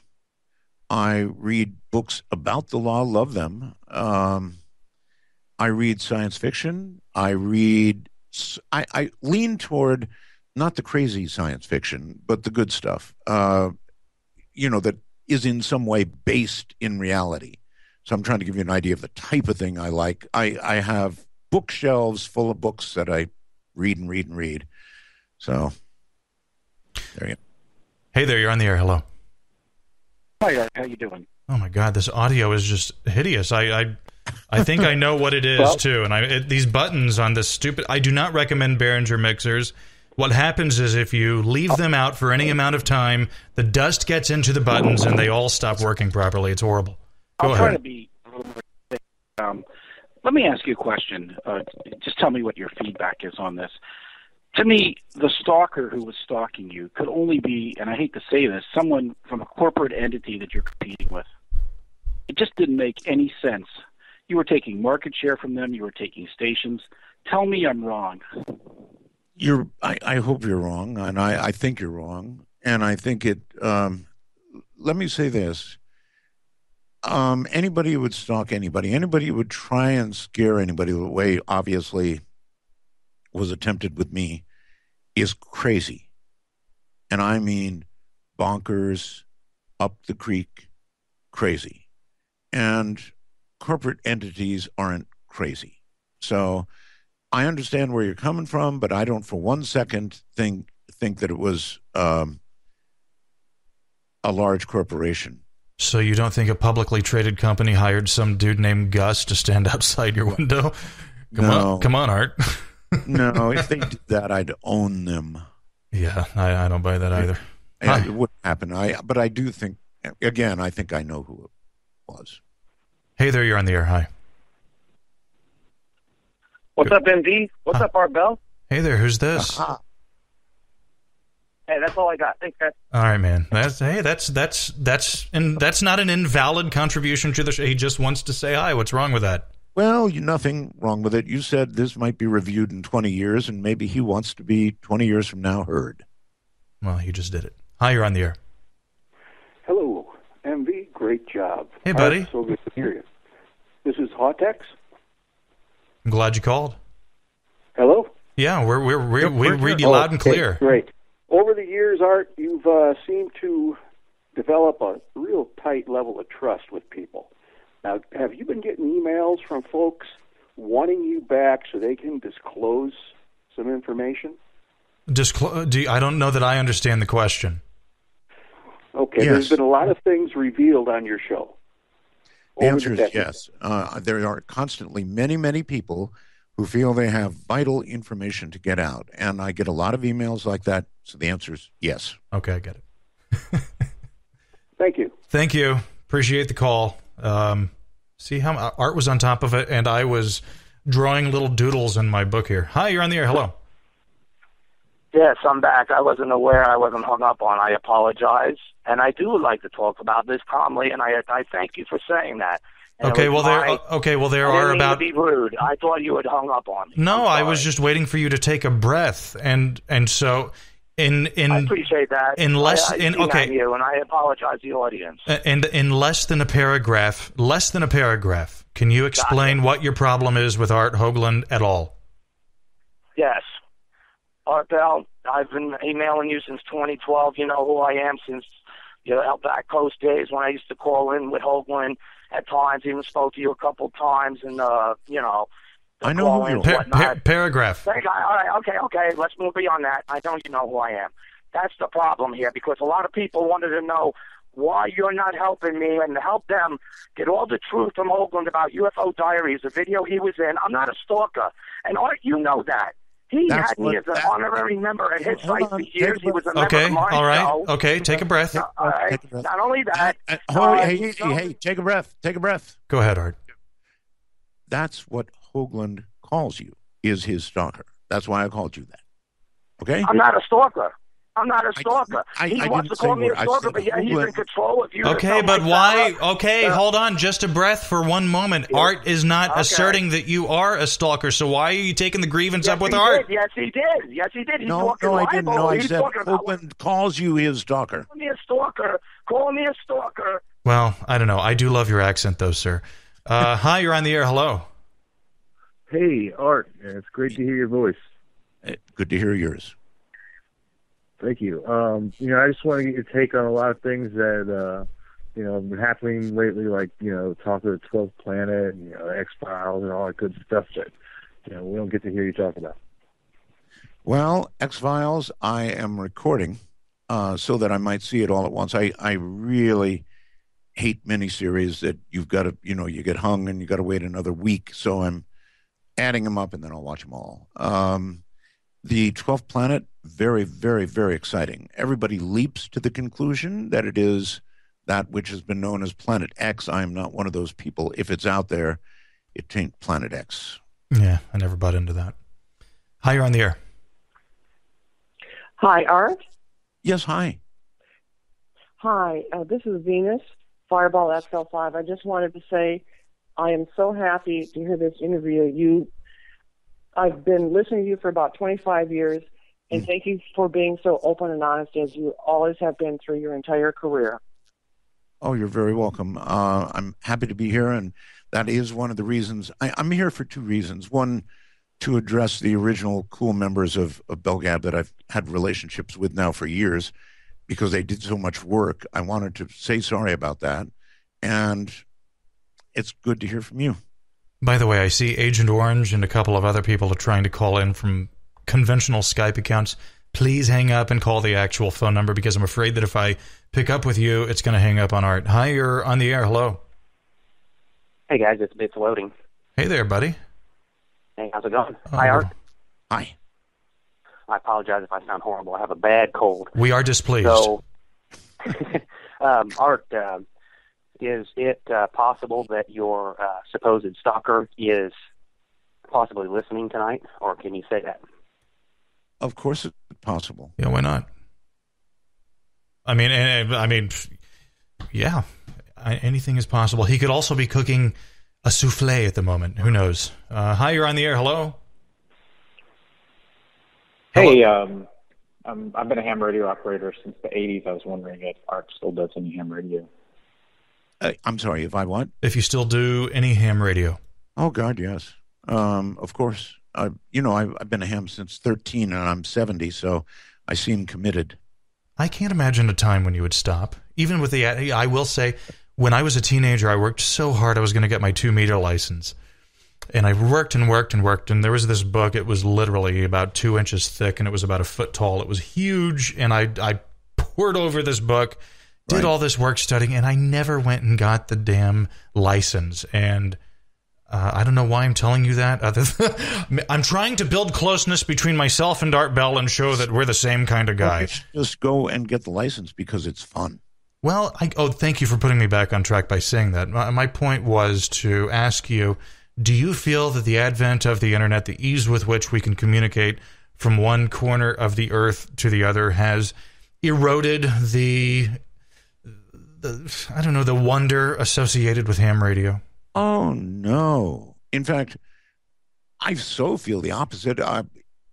When I went on the air with MITD, and the audio was so good, and the connections were so crisp. Yes, I had to lecture people about Skype, as I'm sure you do, but when it's good, Skype, when it's good, is very, very good. When it's bad, it's horrible. But as long as you check things out with somebody beforehand or instruct them in how to use it properly, man, there's nothing like it. So, suddenly I was getting good quality phone calls, even when they were coming from cell phones. And I was getting good quality Skype calls. And I thought it was beyond cool. To listen to somebody, I don't know, in Bangkok, like they're sitting right next to you. How cool is that? My wife's from a foreign country. Your wife is from a foreign country. And I try to imagine myself in my wife's position 20 years ago, what that would have been like to have such limited means of communication with your family back home. And now just with ease. Very, very expensive phone bills. Oh, nobody could pay that. I mean, you basically would be saying goodbye to your family. And it would be a real goodbye. Hi, you're on the air. Hello. This is White Crow. Are you going to be buying any e-cigs, sir? No, I'm on the patches. Oh, I forgot about that. I'm not impressed by the patches. Do you have a question for Art, please? You need some more money. That's all right. I'll buy some. Yes, Art. I don't think I'm going to be around 20 years to listen to this again, but with that said, what do you think of MD's talents? It seems like he should, maybe get himself a staff and some handlers and try to hit the big time. What do you think, Art? Why not? Everybody else seems them? to be doing it. That's right. I mean, it's like a new hobby for people out there to try and do a show. I wish more people would do what MV is doing though and do it live. That's the key. Anybody can do a podcast. Yeah. Together a 1 hour podcast and make it just right. But live radio, different story. You can go back. You can fix little things you didn't like. You know how many things I do You know how many things I would probably like to delete from this show if it were possible? I mean, there are just these little things. I'm a very self-critiquing person. And if you do a recorded show, you can go back. You can fix stuff. You can insert questions you forgot to ask. All kinds of stuff. No bueno. Hi, you're on the air. Yeah, can you hear me? Yeah. Sure. This is Pete from San Diego. I basically just had a comment. Art, I've listened to you for years, and I want to see if we agree on why you're so successful. One, I think it's your voice, obviously, which can't be duplicated ever by anyone. And two, you're so intelligent that I remember you doing those interviews, and they were so carefully crafted. It's like you had everything plotted out about the guy's story before you ever started talking to him, and you had such a sense of drama and when the breaks were and leaving cliffhangers. Mm-hmm. And I remember they'd start talking ahead of themselves a little bit. You'd say, no, wait, we'll talk about that later. And I never, that to me is the essence, besides your voice, of your talent. Do you think that's your strength, or what do you think? Well, I've had an awful lot of life experience, right, in a lot of different areas. So I guess that prepares me to comment on nearly anything. It's like I know a lot or a little about a lot, enough to get away with it and or fake my way through something interview-wise, and or make it interesting. So I don't know. Yes, I guess I've got a lot of life experience. And beyond that, I've got a voice. I'm not all that different than a lot of people. You don't like flattery, do you? No, I don't. What is it that you dislike about it? I don't know. I've never been comfortable with it. I've never liked it. I mean, people will come up to you when you're in a restaurant. Oh, Art Bell. It drives me nuts. Absolutely drives me nuts. There's not a little part of you that's like, all right, I am Art Bell. No. No, I don't like it. And people don't understand that. Everybody thinks they would love celebrity. That's right. Careful what you wish for. It's not that cool. Hey, you're on with Art Bell. Hi, Art. I have a question for a couple quick ones. Sure. If for you coming back, and I know it was always a worry with your family, with what happened, have you thought of broadcasting in other areas, away from your home, and then with them not knowing where you're at? And the other question is, what would it take for you to come back? I mean, what would it take? Well, we kind of, I don't know if you missed the earlier part of the show, but we kind of did answer those questions. Just listen back to all of those questions were answered earlier. Hi, you're on the air. Yeah, so I'd like to try for step 3 without being hung up this time. Can I give my paragraph, or can I just make a comment? All right. Okay. Again, stop for a minute. I said that you were what Hoagland calls his stalker, and that is you. And the question is why you keep coming at him the way you do, and you're doing it here tonight. So slow down. Because you're okay. Can I give my response? Give us what your gripe really is. Uh-huh. Go ahead. Okay. Thank you. Paragraph. Now, Art. You're not going to give a speech. Give it in a paragraph. No one has time for this. All right. But Art, this would be a show between me and you because you need the story. But anyway, to get the facts, then you'll know the facts, and then everyone else will too. Hoagland calls me a stalker. I'm not. Because he encouraged an investigation in 2006 into a video. Sir, I don't even know who you are. I don't have time for this. No. Hi, you're on the air. You're on with. I don't even know who you are, so why would I care who called you a stalker or whether you actually are or not? Nobody cares. Hi, you're on the air. Hey, yeah, this is not the stalker. I think you'll be happy. Thank you. Thank you. Hey, Art and Mike.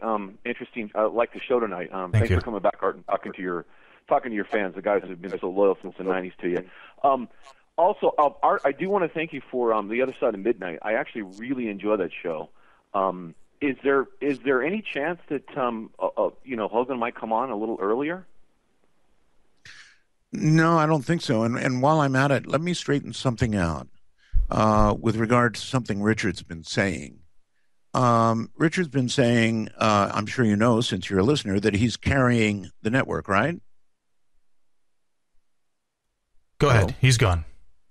He's gone. Yeah, he's gone. Go ahead. Richard has been saying he's been carrying the network on a regular basis. And to be clear, Heather is carrying the network. By a long shot, Heather is carrying the network. And you mean that specifically in terms of subscriber metrics? Mm-hmm. Well, that's a rather unambiguous way of measuring, I would have to say. And the way that translates into dollars in every way you can imagine. Yep. Hey, you're on with Art. Hello. Hello, Agent Orange. Long time listener, first time caller. Hey there. Art, it is great to speak with you, man. I just wanted to say thank you so much for all of the entertainment that you've given me over this long career. I was listening to you way back in the 90s. Your interviews with Michio Kaku just gripped me in a way that radio never has. I wanted to say thank you for that. It's great to hear your voice again. And if you feel safe doing the Gabcast, is there any chance that you could become a recurring member of the podcast? Thanks very much. I'll take my answer off the air. Free Art Bell. Thanks, buddy. Thank you very much. Yeah, sure, there is a chance. There's a chance I will do more radio. I may not go back to a full 5-night-a-week schedule. Heather has a show, and, even though people I know make comments, I think, frankly, from a radio perspective, that a informed female voice talking about these subjects in the nighttime is unusual enough, and no matter what people say, she is good and getting better by the minute. I think she has every chance of being a big hit. I think people who are not surrounded by... We sometimes forget that we as bellgabbers and... well, I can just simplify it with that. As bellgabbers, we're living inside of a bubble here that we sometimes are unaware of. And there are going to be plenty of people who hear Heather who aren't attached to the emotion of all of this. Yeah. And will make objective judgments. I can't talk. Bellgab has a way of thinking of itself as the world. The arbiter.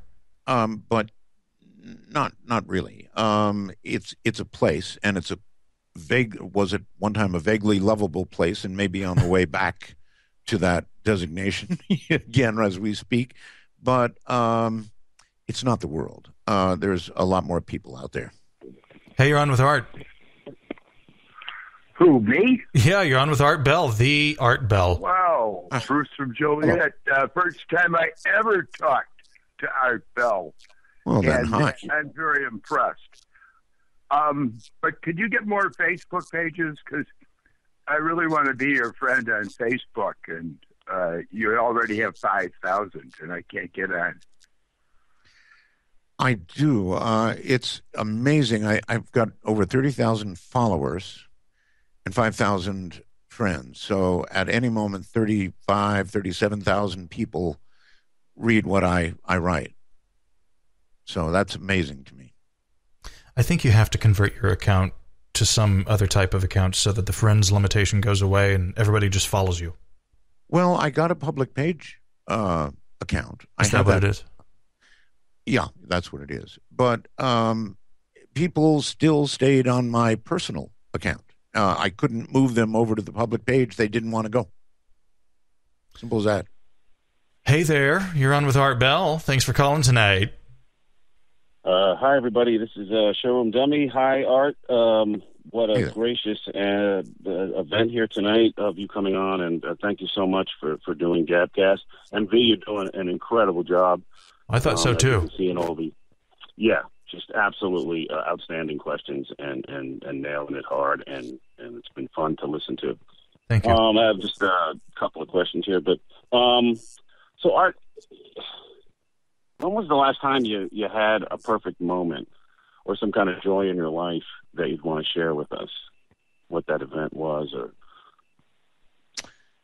Well, the other day I sat in school and watched my daughter beat the best the school had to offer in a spelling bee. Now, that may not seem like much to you, but to me, that was a perfect moment. Ooh. You created her. And I can relate to that. It doesn't get any better than that. Really, it doesn't. And in the film Time Machine, there's a moment where, and I know you like time travel, where the character brings 3 books into the future. If you could do some time traveling and you had that choice to bring 3 books, what 3 books would you choose to bring into the future? Besides The Art of the Deal in the Bible? In that order. I don't know. You're talking to a guy who's been. I literally read every day. So I've read thousands of books. My God, I don't know. I'd have to sit down and think about that. And I'll tell you what, I will. I'll give you an answer to that. But to dredge one up right now, little tough. Hey, you're on with Art Bell. Hello. Yes, why do you keep hanging up on me? Because you're like the audio form of throat cancer. You have no social sensibility whatsoever. Whatever you say, that's slander. But let me give my paragraph. No, it would be slander. Art, you're afraid of controversy, aren't you? You're afraid of controversy on your show because you don't want them to look at UFO Diaries or Hoagland's Connection or Art Bell's. Listen, do you have a website? Do you have a website that you would like to plug where people can read your perspective? How about this? Let me be a guest on your show for 2 hours. Mine? I'll pay you $500. Mine or Art's? Either or. Art, I'll give you $1,000. If you pay me $500, you can be a guest on the Gabcast. You got it. And you let me present my story. I will. $1,000. You will have total carte blanche. Excuse me? Michael has just made a deal with Well, yeah, I mean, I don't really necessarily want Art to step in on my business here. Right. Hey, no offense. I called him because Art's on to confront him, but I'm more than willing to let you and your audience know. I thought you were being cool with me, but then you're being complicit too. Now you're being cool again for $500. So be it. I bought you. Art, $1,000 to join us? Or let me be on with you also. You have a lot of great points. Okay, slow down a second. One thing that I'd like to understand is what part I even play in this. Your gripe is with Richard, not me. It's not only you. Can I answer? I know what you're saying. What is my gripe with you? How about this? You allowing Hoagland to control Mike Farris' show, his network, to get my archives off of it because it points to Hoagland. And you Why do you assume Art is controlling Hoagland? Because he. Yeah, you didn't really have a good answer to that one, did you? Maybe you should. I do. I've got a good answer. Okay. I have zero financial interest or anything with the network at all. I have no official position with the network right now. I make not one penny from the network right now. All I'm doing is trying to help out Heather and giving her advice. That's it. Hey, you're on with Art Bell. Hi. Pardon me? You're on with Art Bell. Hello. Hi. Hey. Can you hear me? Yeah, oh, yeah. Yes. Okay. I just wanted to say that I would love to see Heather and Art do a show together, if there's any way, because I think you two have a great rapport. The first interview I ever heard of Heather doing with Art, I thought was magical. That's it. Thank you so much. Thank you. You're welcome. Actually, that's a good point she makes. Heather came on with me during the test show, and people hated it.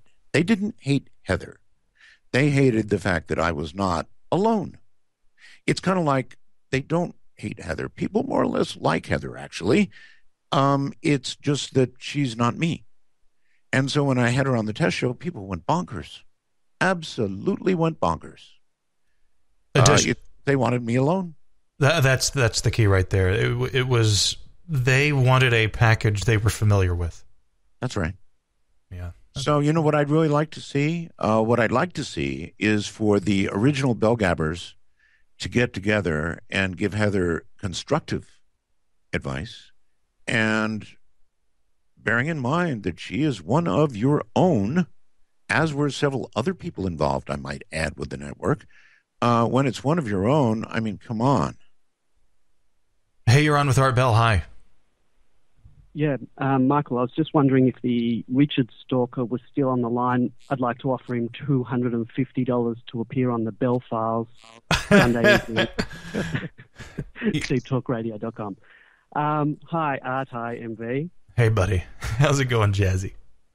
I'm good, thank you. Art, you've probably answered everything, but I just wanted to know what you think of the genre, the whole paranormal genre at the moment.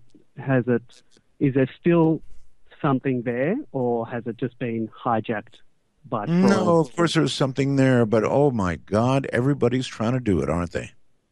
Oh, definitely. Back when I was doing it, I think I was either the only one or one of two or three, and now, Katie, bar the door. Yeah, that's right. When I initially started, I had a pirate Art Bell stream years ago, and so just 24/7 playing Art Bell. And while, yes, I've been an Art Bell fan for years, my real reason in doing that was just because, A, nobody else was doing a pirated Art Bell stream, so you got to do something that nobody else is doing. But B, I wanted there to be someone to hear me when I drop in to do my bull crap, my little podcast, what have yous. How did that work out? Well, it worked out great. I mean, the thing got up to, I think, 500 concurrent listeners every night. I mean, it was really a happening sort of thing. Okay, this was on the internet then. Oh, yeah. Okay. Yeah. I did real pirate radio stations. You ever do that? Well, I have a friend who has a pirate. Well, I have, but I bought a Ramsey transmitter kit that puts out 7 watts effective. Right. Well, actually, I think it's 25 effective, but 7 actual watts. But it at the antenna effectively. But anyway, you for about $250 can put something together that sounds every bit as good as any commercial terrestrial radio station. It's quite amazing. Sure.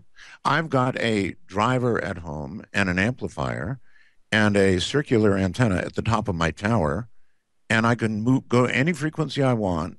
I don't do it, of course, but that tells you how much of a pirate I am. I could flick a switch, 2 of them actually, and be on the air. I also have a friend who's got a pirate FM. I think, you know what? I mean, when you hear of people doing pirate radio stations, it's never an AM station. Why is that? Well, because AMA requires more power, and B requires an infinitely larger antenna to be heard by anybody. FM's piece of cake.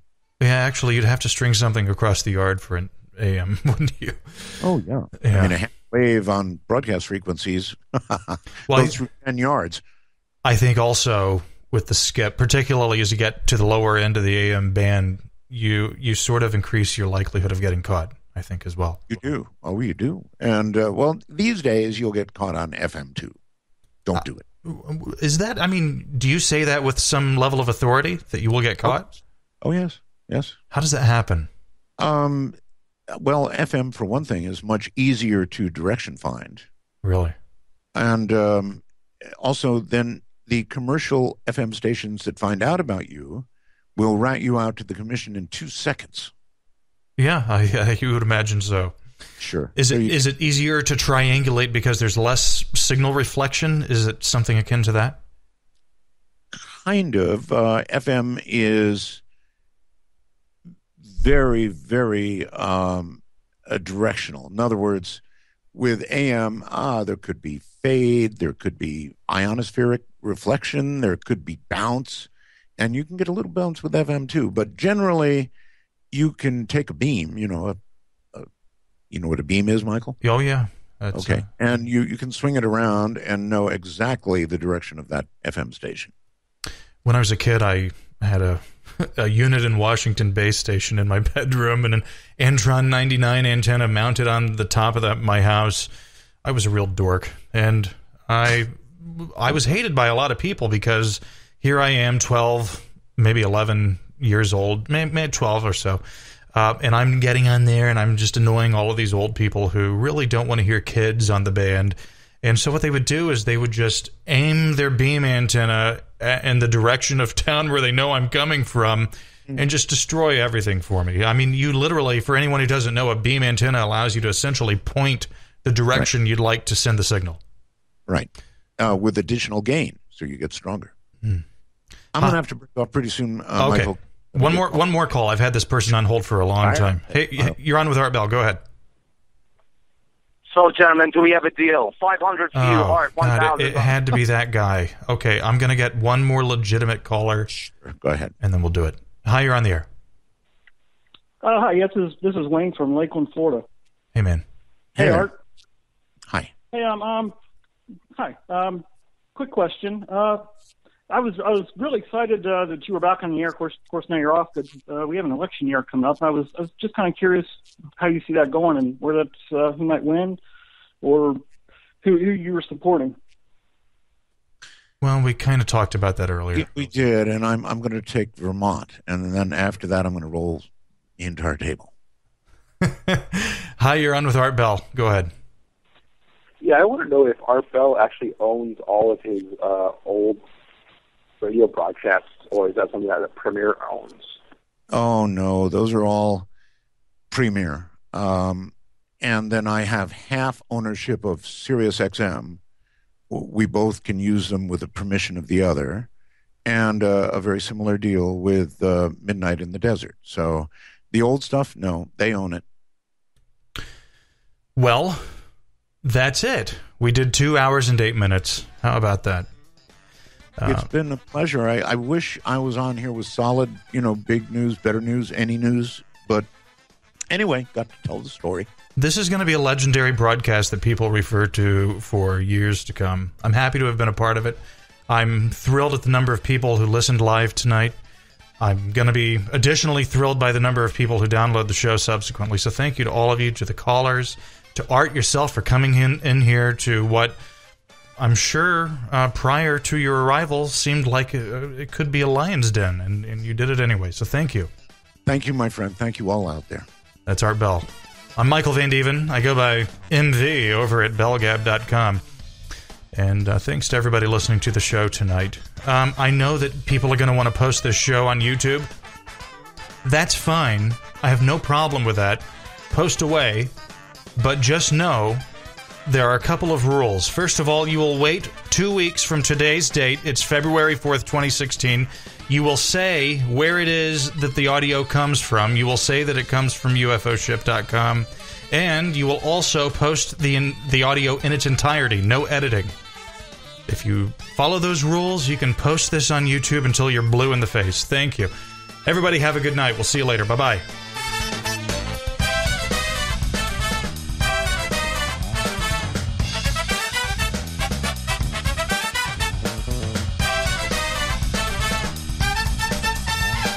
You've been listening to the Gabcast, a podcast about BellGab.com. Now get lost.